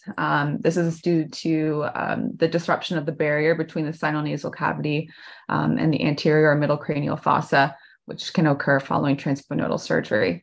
You can see that there's a photo of a tap with water dripping down, and that is because that's kind of what the CSF leak is like. We'll assess patients, and if they're leaking like a tap, water coming from a faucet, we will start to get worried. And so if we see that, we send them for a CT scan to assess for pneumocephalus. We put them back on flat bed rest. We can collect the drainage and send it for beta-2 transferrin, which could tell us if this is CSF. And then if the bed rest is not enough, then we will have to go towards inserting a lumbar drain. And these patients, they stay there for, 3 to 5 days on bed rest with this lumbar drain. And if that's not enough, they'll have to go back for surgery. And with the CSF leaks, it means there's probably exposure to the central nervous system. And so we are always monitoring and on high alert for signs and symptoms of meningitis. So I'll take over from here. And I think that, with what Vanessa has been saying is that these are things that we want to talk about because we get paged largely from the nursing team and our allied health team about it. Like, a patient's saying that their nose is leaking like a faucet, or they're having neck stiffness, so like neck pain and rigidity. So some of the things that we also get called for are things like what's in their nose, why is it there? And we know that intraoperatively, the nasal septal flap is used for reconstruction of the skull-base defect after transfernodal surgery. And so to support that flap, our surgeons will put in mostly nasal Foley catheters that, of course, the nurses are very well versed with. It's the same catheter for urinary catheter, and then we put it into the nose with an inflated balloon to try to support that nasal septal flap. There's also evidence and lots of articles that talk about gel foam, which is, I think, specifically Pfizer cylinders to roll and wrap and pack. And we also use gauze packing as well. And it's more surgeon's choice which one they choose to use, but here we see often nasal Foleys. And it's also very important that when, for us, it's usually 4 or 5 days after surgery when we have sort of determined that there's no CSF leak, that we teach our patients about nasal irrigation with saline. And so there's been good results to show that saline irrigation after transfernodal surgery significantly helps with dysomnia as well as any bleeding or nasal adhesions, and also from a longer term perspective helps with olfactory disturbances like smell down the road. Another thing that we get called about a lot is vision. So, patients will say, and I think in rounds we'll often ask, how's your vision compared to before surgery? How's your vision compared to yesterday?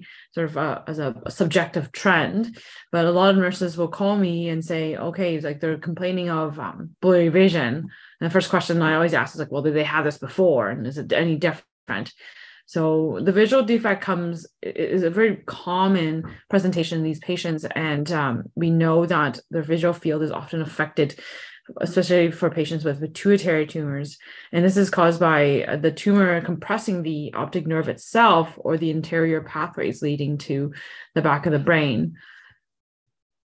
So the most common visual field deficits in pituitary tumors are bitemporal hemianopia or quadrant anopias. So, you see here, I think Vanessa had talked about in our case study, patients who present with pituitary tumors. We often see this bitemporal hemianopia where the outer side of each side is affected. So they only see the central vision.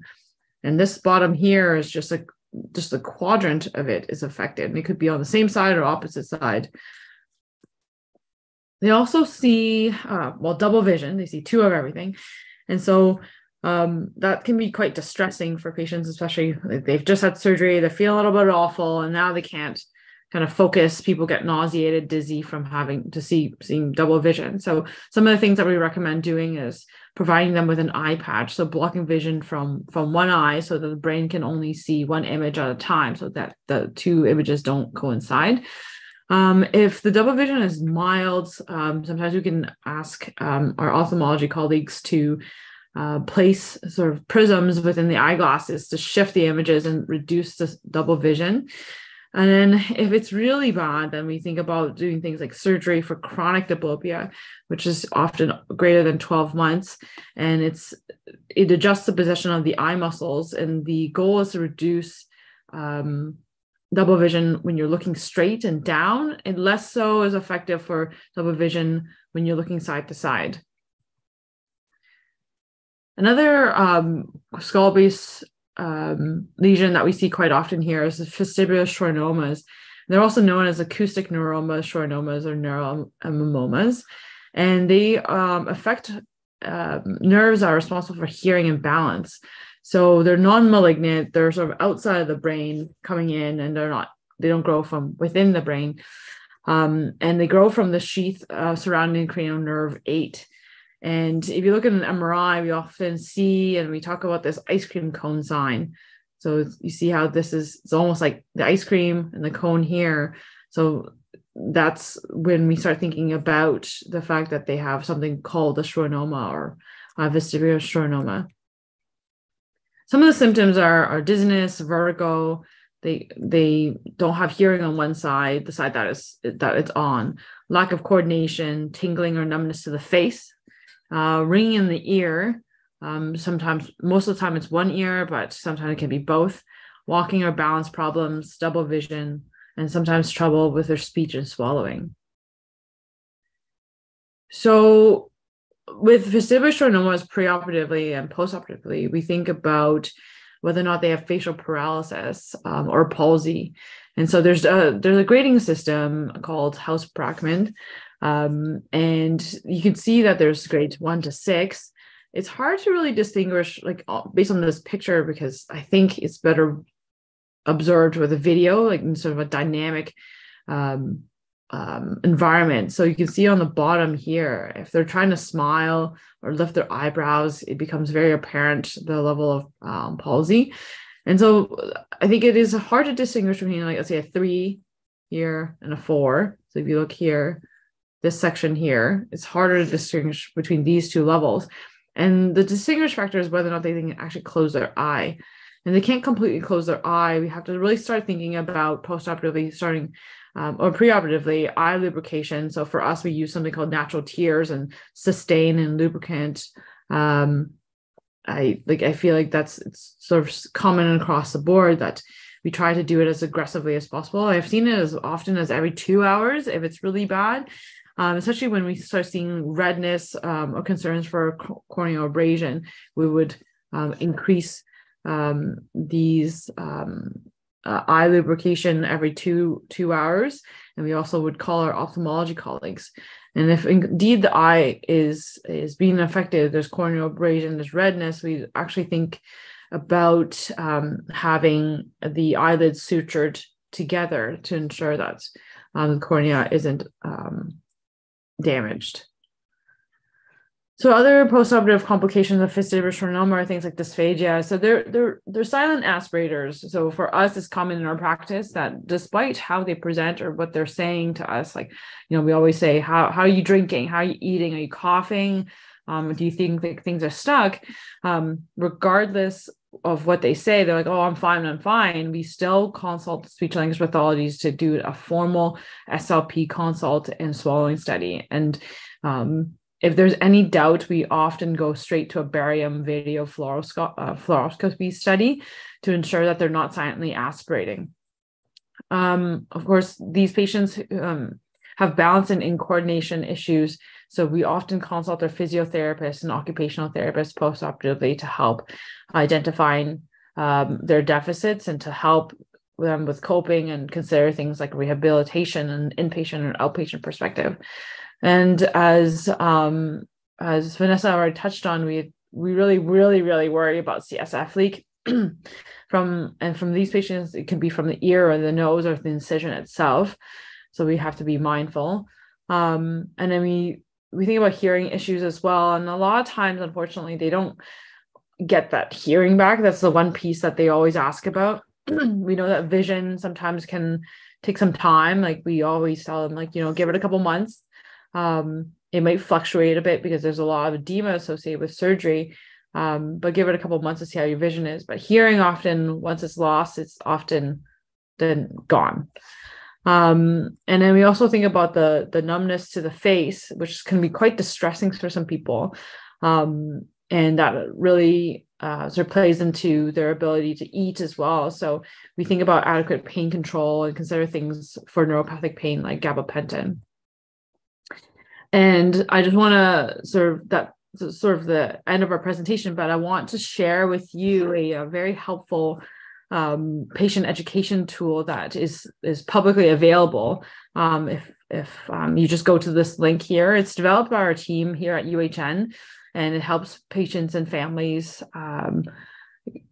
throughout their trajectory postoperatively after transfemoral surgery. And it talks about things to watch out for, like pounding headache, neck stiffness, fevers, chills, things like infection that they should present to emerge. But it also includes things like how to take care of your nose, ensure that you do your nasal saline rinses, and like not to blow your nose, not to like bear down, more comprehensive and holistic, sort of from head to toe. So that is publicly available. And of course, we're happy to share our presentation so that you can copy and paste this link for your patients and hopefully sort of share some of that knowledge and develop your own wherever you might be. So that concludes our presentation. We're happy to answer any questions here from Toronto.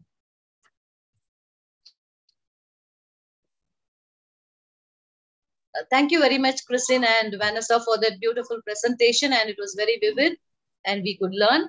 And we have now two of the nursing faculty with us. That is Sapna and Pooja. They are actually working. Sapna is, just a minute, please. Miss Pooja has completed her master's in neuroscience nursing, and she will present to us a case study. And Sapna as well will present to us another case study. So once after that, we will take the comments. Is that okay? Yep, that's great. Yeah, okay. Over to Pooja and Sapna.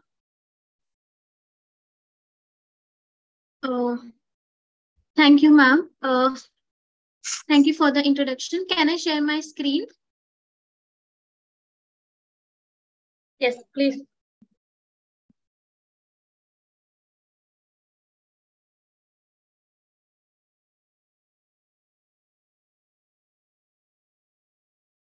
So good evening, one and all present here. Thank you so much, ma'am, for the introduction. So I'll be presenting a case on, am I audible? Yes, but your screen Yes, is you are audible. You're audible, but can you, your screen is not visible.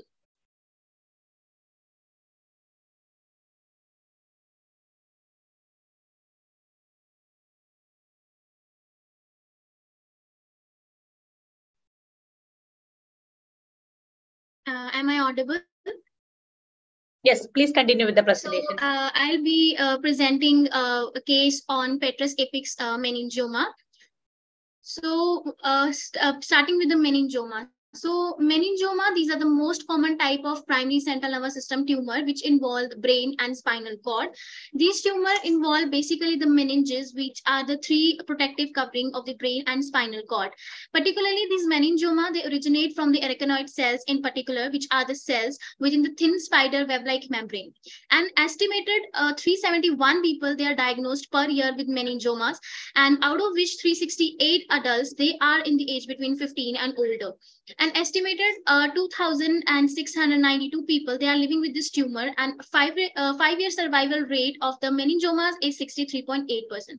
So as the patient was diagnosed with the petrous apex meningioma, I'll be continuing with the location. So where is the petrous apex located? So petrous apex is basically a pyramid-shaped structure which is formed by the medial portion of the temporal bone.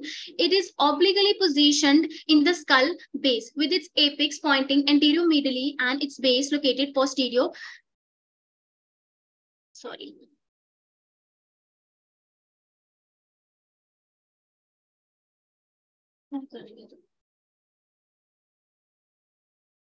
Sorry for the inconvenience. So it is obliquely positioned within the skull base with its apex pointing anterior-medially and its base located posterior-laterally. So as this is the CT scan which showing the base of the skull base, which this is the structure showing the petrous apex. So this is the petrous apex, and as you can see, this is the petrous apex meningioma showing in the CT scan. So now what is petrous apex meningioma? So these are the tumor located along the anterior extent of the petrous temporal bone. So overall petrous meningioma, it represents 5 to 10% of intracranial meningioma, and it contributes about 6 to 15% of the cerebropontine angle tumors. So these tumors originate at or above the internal acoustic canal and impinges on the cranial nerve 7th and 8th and the brain stem. So as this tumor expands, it can invade the Meckel's cave and subsequently impinges on the cranial nerve 5th and the temporal lobe. So Dr. Ansari has already well explained about the anatomy, so it will be clear with that. So now, what are the clinical features? So what are the clinical features? So petrous apex tumor, they are often asymptomatic and present with the non-specific symptoms such as headache, retroorbital pain, and ear pain.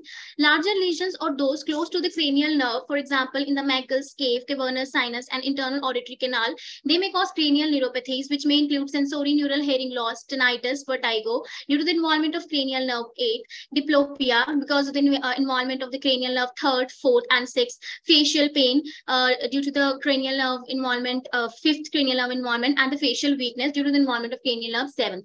So trigeminal and abducens nerve, they are the most commonly affected cranial nerve in the setting of petrous apex diseases because of the close proximity to the Meckel's cave. So as they are also separated from the petrous apex by only a thin layer of dura mater. So the primary treatment of these meningiomas is the surgical resection and radiotherapy with the excellent outcome. Tumor in the challenging locations such as deep along the skull base around the cranial nerve, they have high rate of subtotal resection and complications. So meningioma in the cerebropontine angle, they grow from the petrous face and they are surgically challenging due to their proximity to the brainstem, posterior fossa, vasculature, and cranial nerves. And the primary approach for the surgical resection of the petrous face tumor, they are retrosigmoid, far lateral, transpetrosal approaches, which are selected based on the tumor location along the petrous faces. Now the patient's biographic data. So patient was name was Shyam Singh. He was 57-year male, resident of Uttar Pradesh, and he was farmer by his occupation. And he was admitted on 10th of April 2023 in the hospital with the chief complaints of headache since 6 to 7 months, which was continuous hollow cranial, not associated with the vomiting, and difficulty in walking with swaying to left side since 6 to 7 months, difficulty in hearing since 1 to 2 months, tinnitus, nasal regurgitation since 1 month, changes in the voice since 3 to 4 months, and diplopia, which was binocular on left lateral gaze and in primary position and horizontally separated since 1 month. So based on this symptom and investigation, he was diagnosed to have left petrous apex meningioma and with hydrocephalus, for which he had undergone right MBVP shunting on 10th of April after 1 month of his OPD visit, and followed by the left RMSO craniotomy and excision, that is retromastoid suboccipital craniotomy, which was done 12th day after the MPBP shunting. So how the history of the present illness. So patient initially, he came in the ENT OPD on 10th of March with the chief complaints of difficulty in hearing, tinnitus, nasal regurgitation, and headache, where the pure tone audiometry was advised, and the sensory neural hearing loss of the left sound was found, and he was under the conservative treatment and referred to the neurosurgery. So where in the neurosurgery OPD, he was evaluated for the above mentioned symptom. Contrast enhanced MRI was done, which showed the left petrous apex meningioma with hydrocephalus. So for initially, the hydrocephalus was treated by the MPBP shunting on the day of OPD visit and he was admitted there, and the patient was under observation for 11 days in the hospital, which was uneventful. And post-shunt CT was repeated, and then the plan for the elective surgery was made, and all the operative investigation as per the pre-anesthetic checkup was done, and which showed the normal values, and patient was managed conservatively, and he was prepared for the surgery. And then what is VP shunt? So as a VP shunt, basically it is a cerebral shunt, which is used to treat the hydrocephalus to remove the excess cerebrospinal fluid. So in our patient, the OT notes of the VP shunt states that the right phrasal burr hole was made and abdomen was opened, tunneling done, CSF clear under high pressure, and shunt assembly done, distal flow confirmed, and the distal end placed in the peritoneal cavity, and the wound was closed in there. Followed by the VP shunt, what was the status of the patient? So as there was a decrease in the headache severity post VP shunt, but the hearing was loss was persistent, and patient nasal regurgitation, tinnitus, and changes in the voice and diplopia, it was improved. So patient was afebrile and vitals was stable. He was hemodynamically stable, and with the GCS E4V5 M6, and muscle strength was 4/5, and pupil was equally reactive to light bilaterally. He was on oral diet, semi-solid, and he was avoiding by self. Then these were the ongoing physical examination post VP shunt, where airway, breathing, and circulation. Patient was having patent airway, and he was on room air. Breathing pattern was normal. He was maintaining saturation, and vitals were also stable. With the neurological status, he was fully conscious with the GCS 15, and pupil was 2.5 mm reactive to light, but left pupil was sluggish, reactive to light, and muscle power was 5/5 on the left upper and lower limb, and 4/5 on the right lower and upper limb. Skin integrity, suture scar of the abdomen was clean and healthy. So this was a basic physical examination. So preoperatively, based on the vital, as he was hemodynamically stable, so investigations, CBC, RFTs, and coagulation profile, it was done, which was within the normal limit. X-ray was also with showed the normal finding, and he was on tablet paracetamol for the headache, and pantocid and the dexamethasone. So he was managed with these medication preoperatively. Followed by preoperative management, as he was prepared for the surgery, he was shifted to the OT for the surgery that was left rhomboedectomy. So these are the surgical notes, where the lazy S-shaped incision was given, and the dura was open in cistern, magna CSF was drained. So followed by the surgery, he was shifted to the ICU, and surgery was completely uneventful, and he was shifted to the from the OT directly to the ICU without being reversed from the endotracheal tube. So he was shifted to the ICU with the endotracheal tube 7.5 cupped, and he was on bag and mask ventilation with the GCS E1VT-M1, and he was under sedation, fentanyl at the rate of 5 ml per hour. But the pupil of the patient was non-reactive to light till that time bilaterally, and muscle power, as he was under sedation, so it could not be assessed completely. He was hemodynamically stable, showing this vital sign except for the BP that was 110, which was managed with a normal saline at the rate of 100 ml per hour. And he was put on SIMB mode with a FiO2 100%, P per 5 centimeter of water, respiratory rate 12, and tidal volume 450 ml. So he kept NPO, and which was adequate till the next day. So this is the ongoing post of physical examination. So first is the neurological examination. So where the level of consciousness ongoing patient was recovered from the sedation with the GCS E4VT and M6. So MMSC, minimum mental status examination, and cognitive function, it could not be tested. Patient was intubated, and since the patient was also having the left side hearing loss, and Motor function, so muscle size was bilaterally normal, but the muscle tone following surgery on the left side, it was normal, but on the right side, he developed hypotonia. And the muscle power also, he developed hemiparesis of the right side with the muscle power 1/5 of and 4/5 of left upper and lower limb. Then the cranial nerve examination. So on the cranial nerve 2, he was having the left side diplopia. Visual acuity could not be assessed, and he developed the left lateral gaze palsy following surgery due to the involvement of the cranial nerve 3rd, 4th, and 6th, and also due to the involvement of cranial nerve 5th and 7th.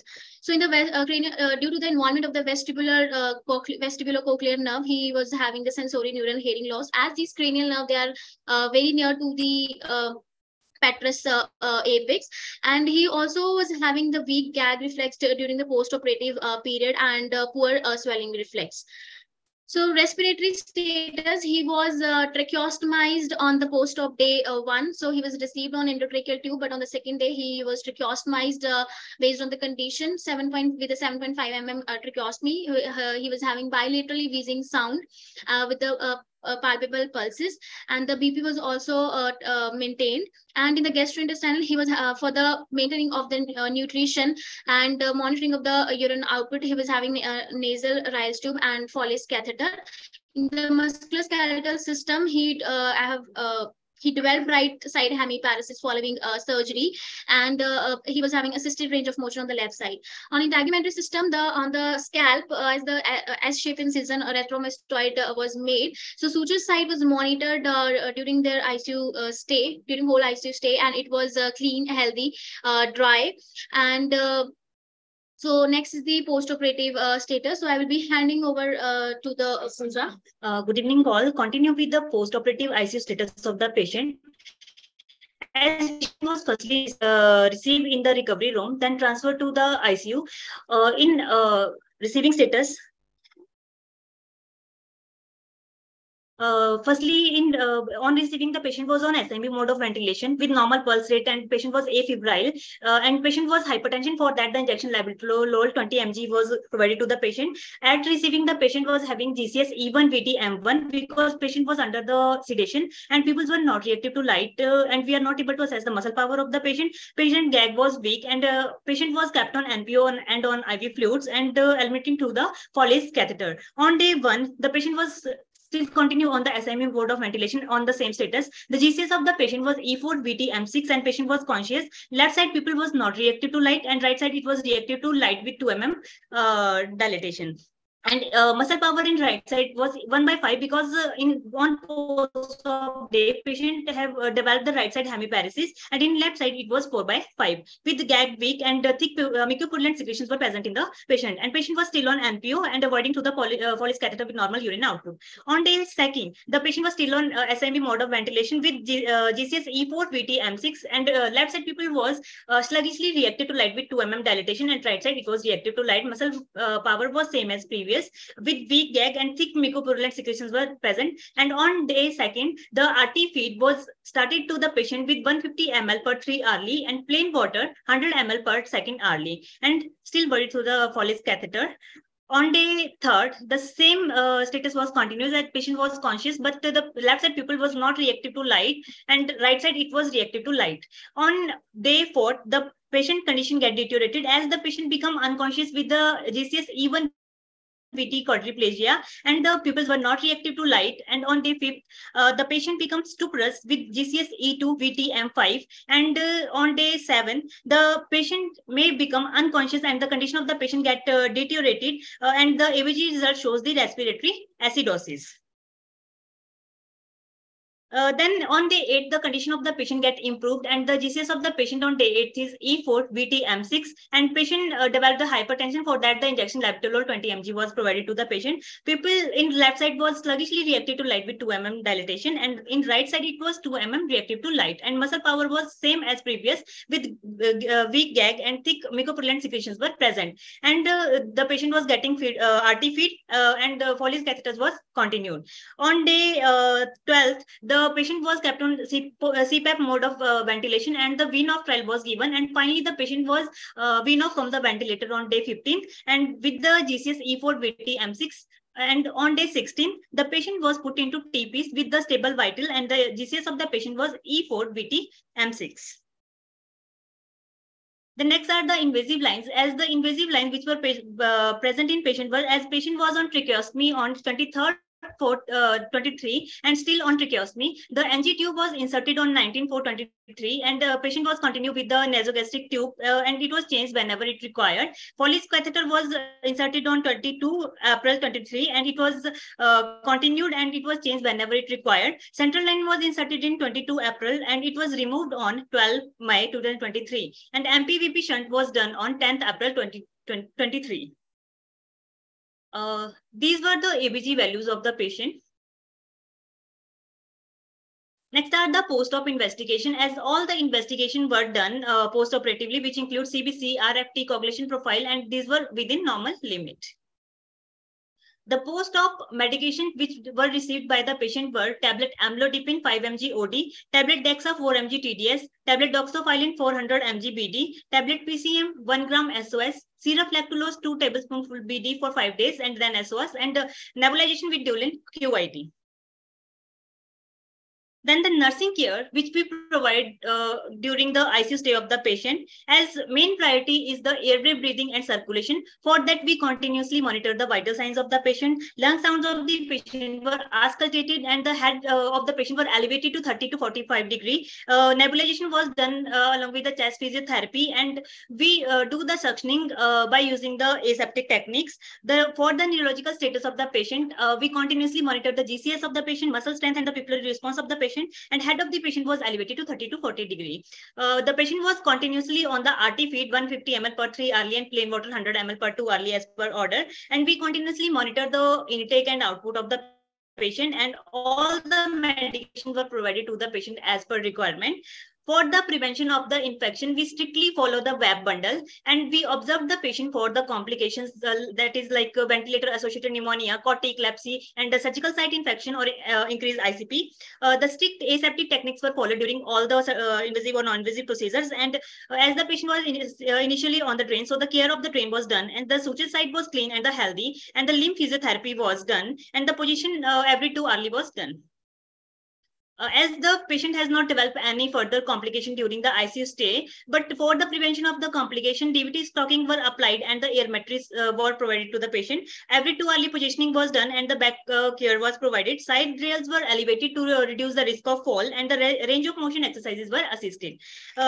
We strictly maintain the hygiene of the patient and the unit, and we assist the patient in activity of daily living. For the psychosocial and the spiritual need of the patient and the caregivers, the psychological support was provided to the patient and the caregivers, and the education regarding disease and the treatment and prognosis was provided to the caregiver and the patient as well as. And we also address the emotional and the psychological need of the patient. Then on day 18th, the patient was shifted to emergency ward 2 with GCS E4VT-M6. At that time, the patient was hemodynamically stable and patient was on room air. And we observed the patient for 2 days in emergency ward, then finally planned for the discharge. And the patient was discharged on 13 May 2023. This was the hospital course of the patient, as patient was recustomized on post-op day 1, and the patient was having poor respiratory drive. For that, the patient was kept on ventilator. We gradually tried to wean off the patient from the ventilator, and after 15 days, the patient was weaned off from the ventilator and kept on the room air for 3 to 4 days and was maintaining the saturation. This was the condition of the patient as discharged, as the patient was discharged with tracheostomy, and the patient was on room air with stable vital signs, and the GCS of the patient was E4, VT, and M6. Patient had right side hemiplegia, so that power in the right side was 1/5, and in left side it was 4/5. Patient was tolerating the RT feed, and the suture line was clean and healthy, and patient still had the left grade 2 facial palsy with weak gag and the cuff reflex with persistent sensory neural hearing loss. The medication which were provided to the patient at the discharge were tablet Amlo 5 mg, tablet DEXA 4 mg TDS for the first 5 days, then the 4 mg BD for the next 5 days, then 4 mg OD for the next 5 days and then stop. Tablet doxycycline 400 mg BD, which is the bronchodilator, and tablet PCM 1 gram SOS, syrup lactulose for 5 days and then SOS. The discharge teaching which we provide to the patient were, as we advise the patient to do proper TT care and to change it every 5 days along with the nebulization. The chest and limb physiotherapy were advised to the patient, and daily bath over the operated area were advised. We advise the patient to take the high protein diet with adequate salt and liquid through the RT. We educated patient about the proper catheter care, and we advise them to change it every 2 weekly. The DVT stocking was applied, and an air mattress was applied with frequent change of positions. We strictly advise the patient to adhere to the medication or to do the regular follow-up as advised. And we advise them to attend the neurosurgery emergency OPD in case of any emergency, like if patient develop any new onset deficit, vomiting, fever, wound discharge, seizure, altered sensorium, and the loss of consciousness. The first follow-up of patient was done on 30 May 2023. That time the patient was having tracheostomy and the Ryle tube, and that tracheostomy and the Ryle tube was changed, and patient was having excess secretion at the time of follow-up. The vitals were stable at that time, and the GCS of the patient was E4-BT M6. Power was same as previous, as in right side it was 1/5, in left side it was 4/5. People in left side was sluggishly reactive to light with 2 mm dilatation, and in right side it was 2 mm reactive to light. And the gag and the swelling reflex of the patient was weak, and we advise the patient for the follow-up after 1 month. The follow-up counseling which we provide to the patient, that patient was advised about the respiratory rehabilitation, which include the deep breathing exercises, and the physical rehabilitation need to be continued. We advise the patient, we provide the psychological counseling to the patient, as this disease is burdensome for both the client as well as their family. It can, so we psychologically provide the counseling to the patient, and chest and limb physiotherapy was done, and regular monitoring of the vital signs were advised, and we advise the patient to take medication as per prescription, and we advise them to do regular follow-up as advised, and to attend the emergency OPD in case of any emergency. This was the comparison of the previous symptom of the patient with the post-operative status of the patient. As in previously, patient had holocranial headache, difficulty in hearing, nasal regurgitation, tinnitus, change in voice, or the diplopia. And in post-op period, the patient has developed the right side hemiparesis, and the difficulty in hearing was still persistent, and patient still had the weak gag and a swelling reflex, and thick secretions were present in the patient. This was the status of the patient. Thank you. Thank you. That's all. Thank you. Thank you very much for that presentation, Pooja and Sapna. That was a very good presentation. And now we take comments or questions for all 4 of them, for Christian Wong and Vanessa. Are there any questions regarding nursing care of skull-based tumors? Kimura-sensei? Hi. I'm Hidehiko Kimura. So thank you for your excellent lectures, Miss Christine and Vanessa, and of course also Pooja. And you did a so excellent presentation, and congratulations. So first, I just want to ask to Christian and Vanessa. So you mentioned about the presentation, especially in the nursing care for the patient with pituitary adenoma, and of course including, vestibular adenoma, and the typical tumor as a skull-based tumor. So what is one of the most important point is to avoid post-operative CSF leakage, as you mentioned in your presentation. So in the standpoint from the nursing care, what is the important point to avoid the post-operative complications to avoid the CSF leakage in the patients? Thank you. Post-operative status. Thank you.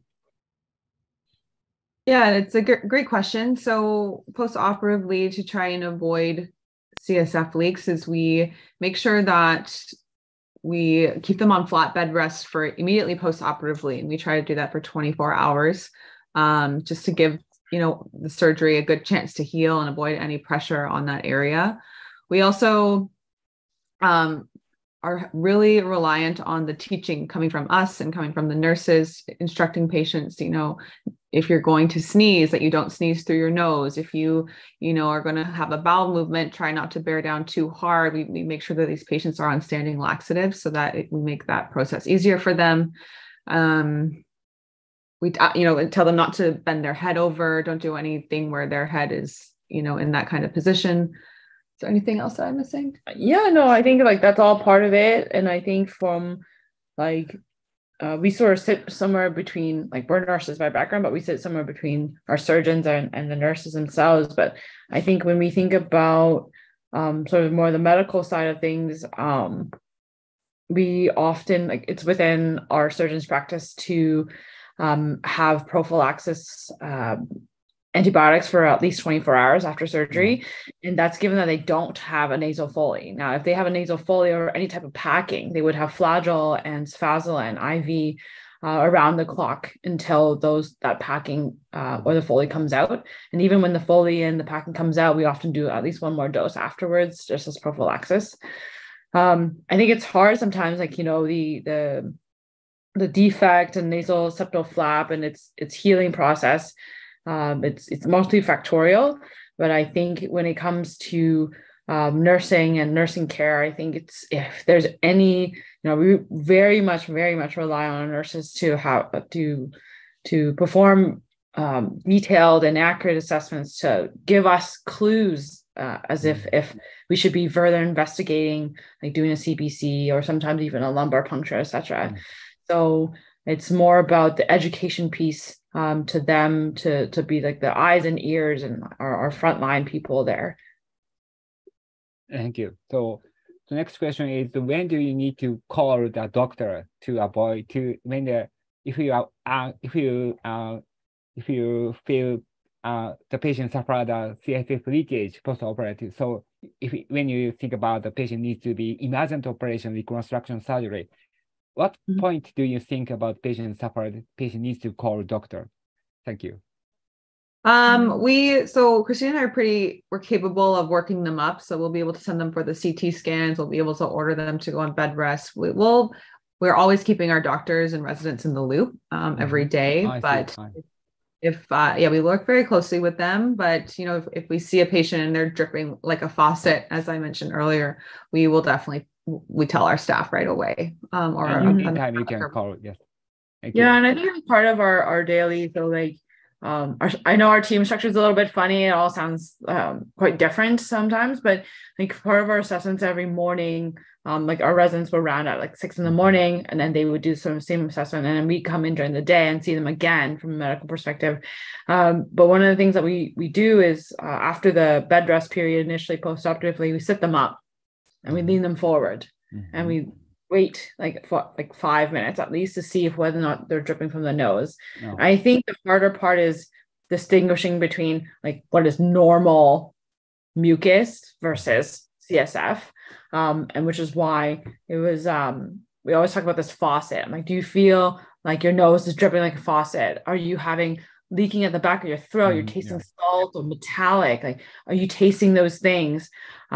Which is sometimes confounding, right? Because you have obviously everything's connected, and you have a bit of blood in your nose, and of course you taste the metallic of blood at the back of your throat. So the common things that nurses should call, let's say us or physicians for, would be things like active leaking, especially when sitting up or walking, or that they're having pounding headaches, neck stiffness, photophobia, the really obvious sensitive to light, things like fevers, chills, night sweats. Those are the things that we would be most concerned about, and ask that they call us on a more urgent basis. But most of the time we get a lot of calls about something coming out of the nose, and it's kind of to figure out whether that's CSF or is that just normal.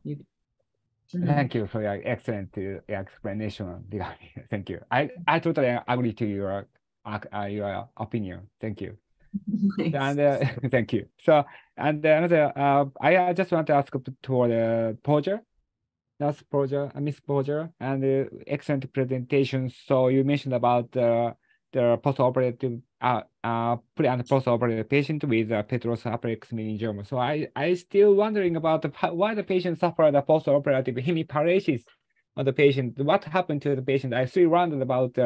But in this nursing session for the patient, for the nursing for the postoperative patient, I just want about your comment, your presentation. So what is the point to avoid to the patient with a suffered hemiparesis postoperatively?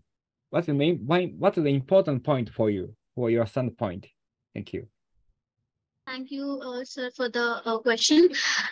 Sir, the main reason for developing this right side hemiparesis, as we have explained the anatomy of Petrus apex. So it is a very the adjacent structure. They are highly vascular, and also there are a lot of cranial nerve that tumor. These may involve these. So it might be the intraoperative vascular injury in the surgery that can cause the hemiparesis in the patient.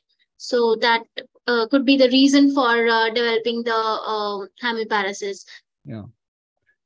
Well, of course, yeah, we can understand. Sometimes it may occur to the patient with deep-seated skull-based tumor. So what is the point for you to manage the postoperative patient from the standpoint of nurse?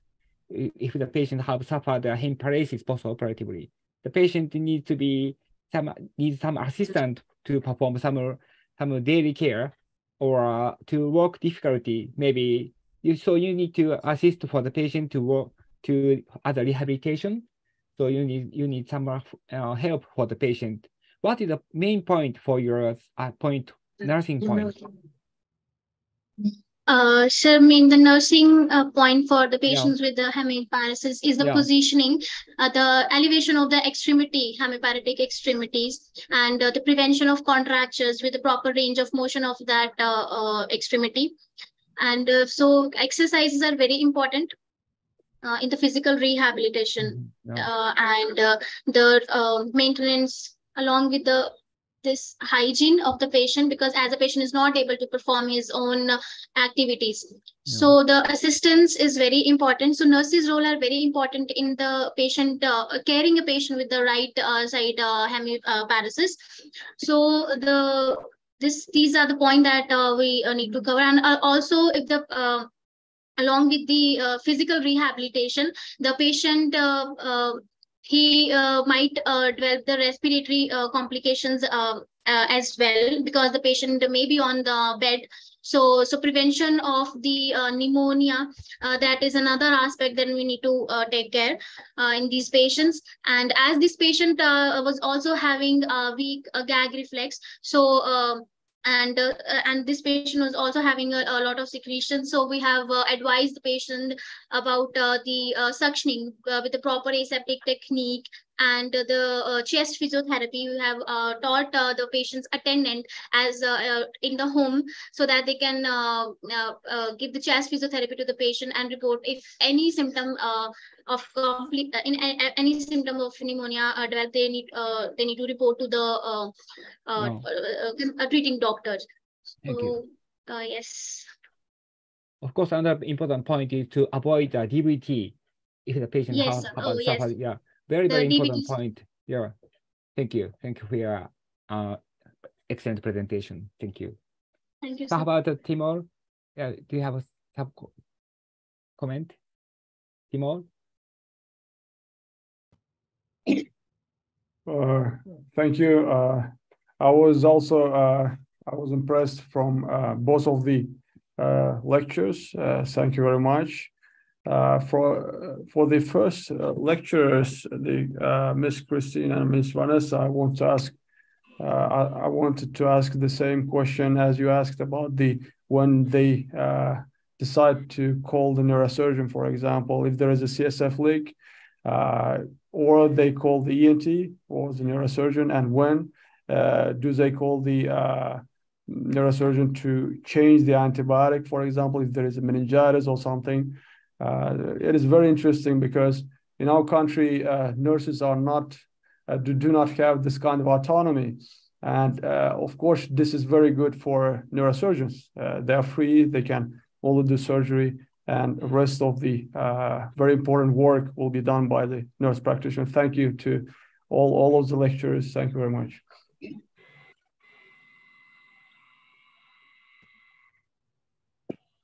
Okay, so Heba Sensei, do you have any questions? Yeah, thank you, Professor Kato. Actually, it's very impressive, both presentation, Christina, Vanessa, and Pooja and Spana, if I'm pronouncing all the names correctly.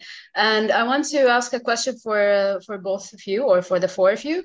What do you think that should we reinforce the connection between the doctors and the nurses in the education process, or maybe to give them an insight about the operation details?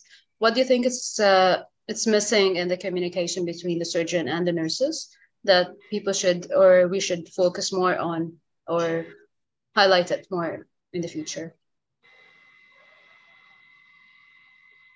Anyone wants to start? Heba, can I answer that question? I'm Rebecca from CMC. Yes, of course. Here, pertaining to how the communication between the surgeons, what we do in our system is, as the patient is wheeled out from theater, they come straight to intensive care unit, as is in most of the countries. And the doctor, who is the surgeon, also accompanies the patient, and he explains, not in a detailed manner, but he tells the nurse, the in charge of the patient, what exactly he wants and what has happened inside, both the intraoperative phase, what happened inside, and a quick dialogue between them. And then the notes are written down. So the nurse is able to understand, and then it is passed on to each shift, to every shift nurse. So that way, I think we are quite fortunate about that. And about all the bed rest, or when we are going to put the lumbar drain, or is it needed, all that is being discussed between the surgeon and the nurse.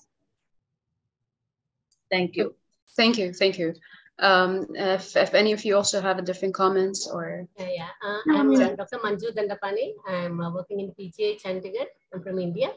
So first of all, I would like to thank Professor Yoko Kato and my friend Ching and other ACNN board members for organizing this wonderful seminar. It was really very good, because we could, from Dr. Ansari's talk, we came to know about various approaches and the different parts of the skull base and the tumor in each area of the skull base. And we also got the opportunity to have discussion on various types of skull base tumor, like through 4 presenters. So I would like to appreciate that, and many of the discussions were going on. And something I would like to add about the CSF leak. So as Christine told, it is like a flat position we give, and we take all the measures to prevent CSF leak. But however, we know that there is a chance that CSF, it is sometime inevitable, and the patient develops CSF leak. So you know that sometimes the patient is out of ICU and they are with the patient's caregivers, so nurses and neurosurgeons are around.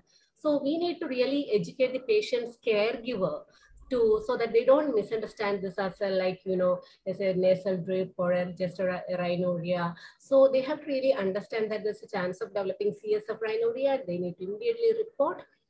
And as well as if the rhinorrhea is there, how to handle it. We need to provide them with a sterile pad so that they don't just use any handkerchief or any towel to just blow the nose and things. So it's very important as nurses for us to educate them if that develops. And again, when the patient is on lumbar drain, so yeah, we put lumbar drain. So if lumbar drain is there, again, the patient education is very important. Mostly that the police urinary bag and the lumbar drain bag look similar as well. So they may handle this with the same casual attitude towards the lumbar drain as well. So it is very important for us to educate the caregivers, and nurses, obviously, they should have the knowledge, and we think that they have the lack of knowledge, we need to tell them also. Sometimes even nurses mishandle with that. So these few things.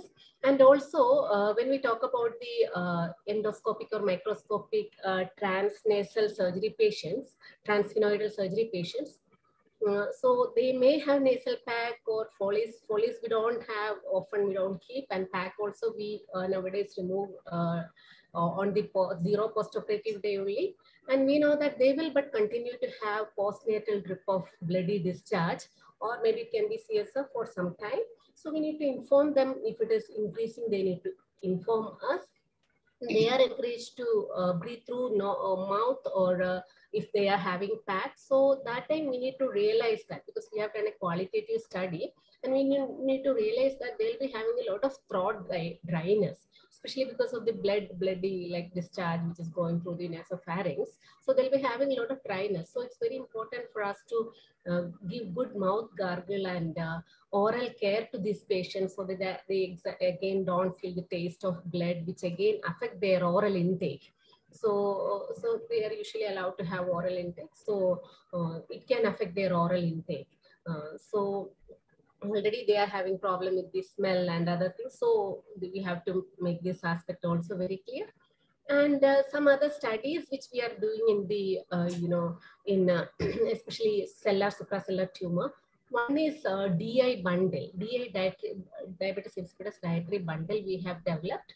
So 2 years back, this published in Journal of Advanced Nursing, where we have told the patients and the caregivers, we educated them to avoid to drink only water if they feel thirsty, and to avoid any hyperosmolar, like any drinks with salt or drinks with, sugar. Like whenever a patient is hospitalized, we have a tendency to supply with them with juice whenever they are thirsty, because they are patients, they need special care. But we need to understand that these patients can develop this problem. So we have, utilized this, and again, high protein drinks we have to avoid, so that this has shown effectiveness in development of DI, less use of vasopressin, and less prevalence of hypernatremia and early discharge from hospital. So this is one of the important steps, I believe. And other than that, we also have, done a study. Like we have implemented pituitary nurse counselor. You know that they have vision and a lot of problems from the preoperative phase onwards. So, and postoperatively, what all things they have to expect, and even during follow-up, they are having sinonasal symptoms and poor sinonasal quality of life. So these things need to be assessed even during the follow-up of the patient. So we have done a study where we have implemented a pituitary nurse counselor, where the patient, she or he can assess the patient and manage the patient from the admission during the preoperative phase itself. That also was found effective in reducing the psychological symptoms. You know that these patients develop a certain amount of psychological symptoms as well during the postoperative period, whether they improve or deteriorate, so whatever it is. So the patients were found to improve, have improvement in their psychological symptoms, and they were educated about this, how to address the sinonasal symptoms, and they have to report, and how they can improve the sinonasal quality of life. And other thing is that now one study which we are doing is visual rehabilitation. Those patients who are having visual deficit, like whether it is diplopia or blurred vision. So we are developing visual, rehabilitation in collaboration with ophthalmology people. So it's in the process. So like it's not that to improve vision or visual acuity, but we know that it is, this kind of nursing intervention, it may not be improved. But we are teaching them to live with the visual deficits, whatever they have. And some of the visual exercises and scanning process and many other things. So as soon as the result is out, we will be publishing it. This is very important thing, something which with the pituitary patients. And again, the knowledge on vasopressin and different routes of administration. So I think nurses who are caring for these patients often need CNEs and special education about care of this patient. And next was about vestibular schwannomas. So in this patient, the major postoperative challenge we know that we face. They may be having hearing deficit and impairment in hearing, and they'll be having poor gag reflex. So postoperatively weaning these patients and getting them extubated is a big challenge for the neurosurgeon, neuroanesthetist, and neuronurse. who are caring for this patient. So collaborative care and discussion and management, multidisciplinary, and even the respiratory therapist, that means physiotherapist who is giving respiratory rehabilitation. So we all have to really work together so that these patients, if possible, can be extubated. And in our case, like one of the 𝒓𝒂𝒂 we have discussed to us, like from PGI, the patient was discussed, could not be extubated again because the patient was deteriorated in between, and the trials made the patient into acidosis. So it's very, but yeah, some of the patients are easily extubated and some of the patients are difficult to wean and some are very impossible to wean. So, like if we have and preventing aspiration. So I would sometimes feel that caring these patients are more challenging than caring a patient who is on ventilator and stabilized, because these patients are having high risk of aspiration and, desaturation and everything during the weaning process. So I think these are the things. And that 𝒓𝒂𝒂 tumor which Pooja and Sapna presented, there was a question that why the patient developed hemiparesis. Yeah, obviously it was though there was no documentation much on, but it was reported that it may be due to intraoperative vascular injury and care. So this patient needs additional care, rehabilitation, a multidisciplinary rehabilitation. Now, so they are doing patients on tracheostomy, again, before a study, we had followed up that patient, doing form-based rehabilitation for that patient. Thank you so much. Once again, congratulations to all the presenters and all the others. Thank you very much. On the very final, maybe we can some comment from Kelsey from US. Yes, I just want to thank Pooja, Sanya, Christine, and Vanessa for excellent presentations. And I think you underscored the importance of having great nursing care and taking care of these patients and improving their outcomes. The nurse practitioners have an in-depth understanding of the pathophysiology, and they teach the bedside nurses, and the nurses therefore understand what's happening. And I think that really helps in assessing the patient and being on the alert and having keen observation for any complication. I think communication is extremely important between the nurses and the surgeons, because the nurses are the eye in the sky, so to speak, and they know what's going on while the surgeons are in the operating room and can alert them to problems. And I think that improves patient outcomes. So thank you for your great presentations today. Thank you. Lashani? Professor Rebecca? Thank you. Would you like to conclude? Yeah, thank you very much for that presentation, Christine and Vanessa and Pooja and Sapna. It was very extensive and it was very clear to all of us. Thank you very much. And thanks once again for this opportunity to listen to all the presentations. Thank you. Professor Kato would like to make any comments or closing? Thank you very much for, of course, including Ahmad Ansari, and also the excellent talk from a nurse practitioner from Canada and also India. My understanding of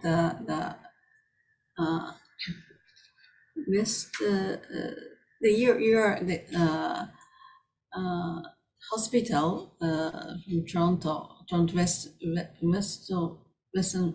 Toronto Hospital is very, very famous. And I know there's so many doctors from your place.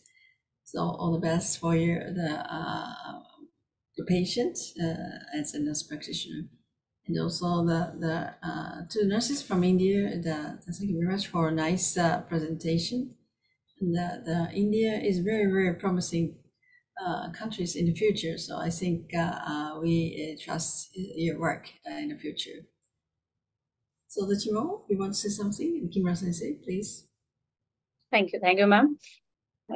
To conclude, actually, posterior tumors are really challenging for nurses as well as neurosurgeons. We have heard from them.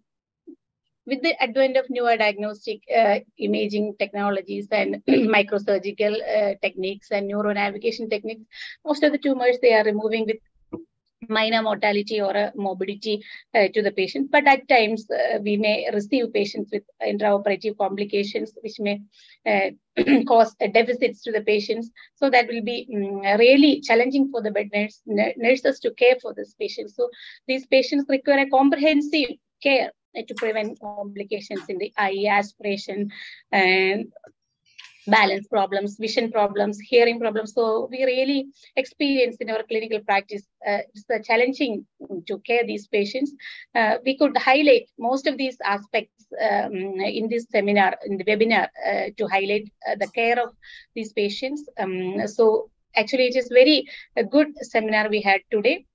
I thank Professor Dushano, Kemura, Heba, Rebecca ma'am, and Christine, Vanessa, Pooja, and Sapna for your wonderful presentations.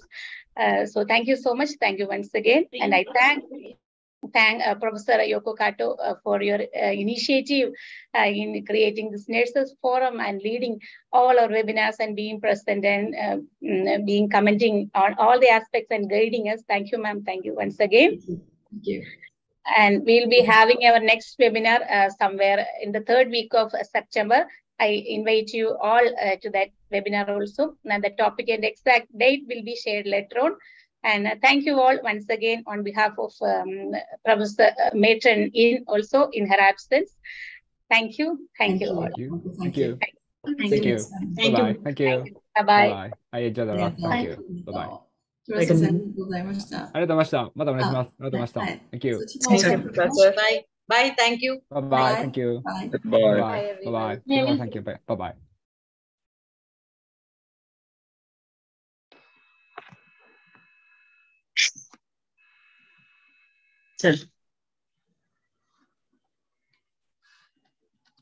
Cut.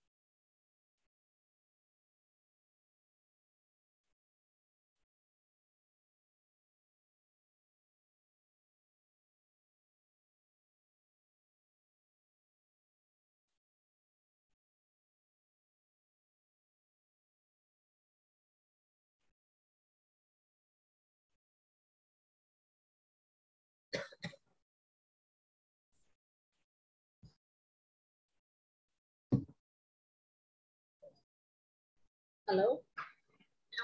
Yeah, well presented. Good evening, Yeah? Hello? Hello?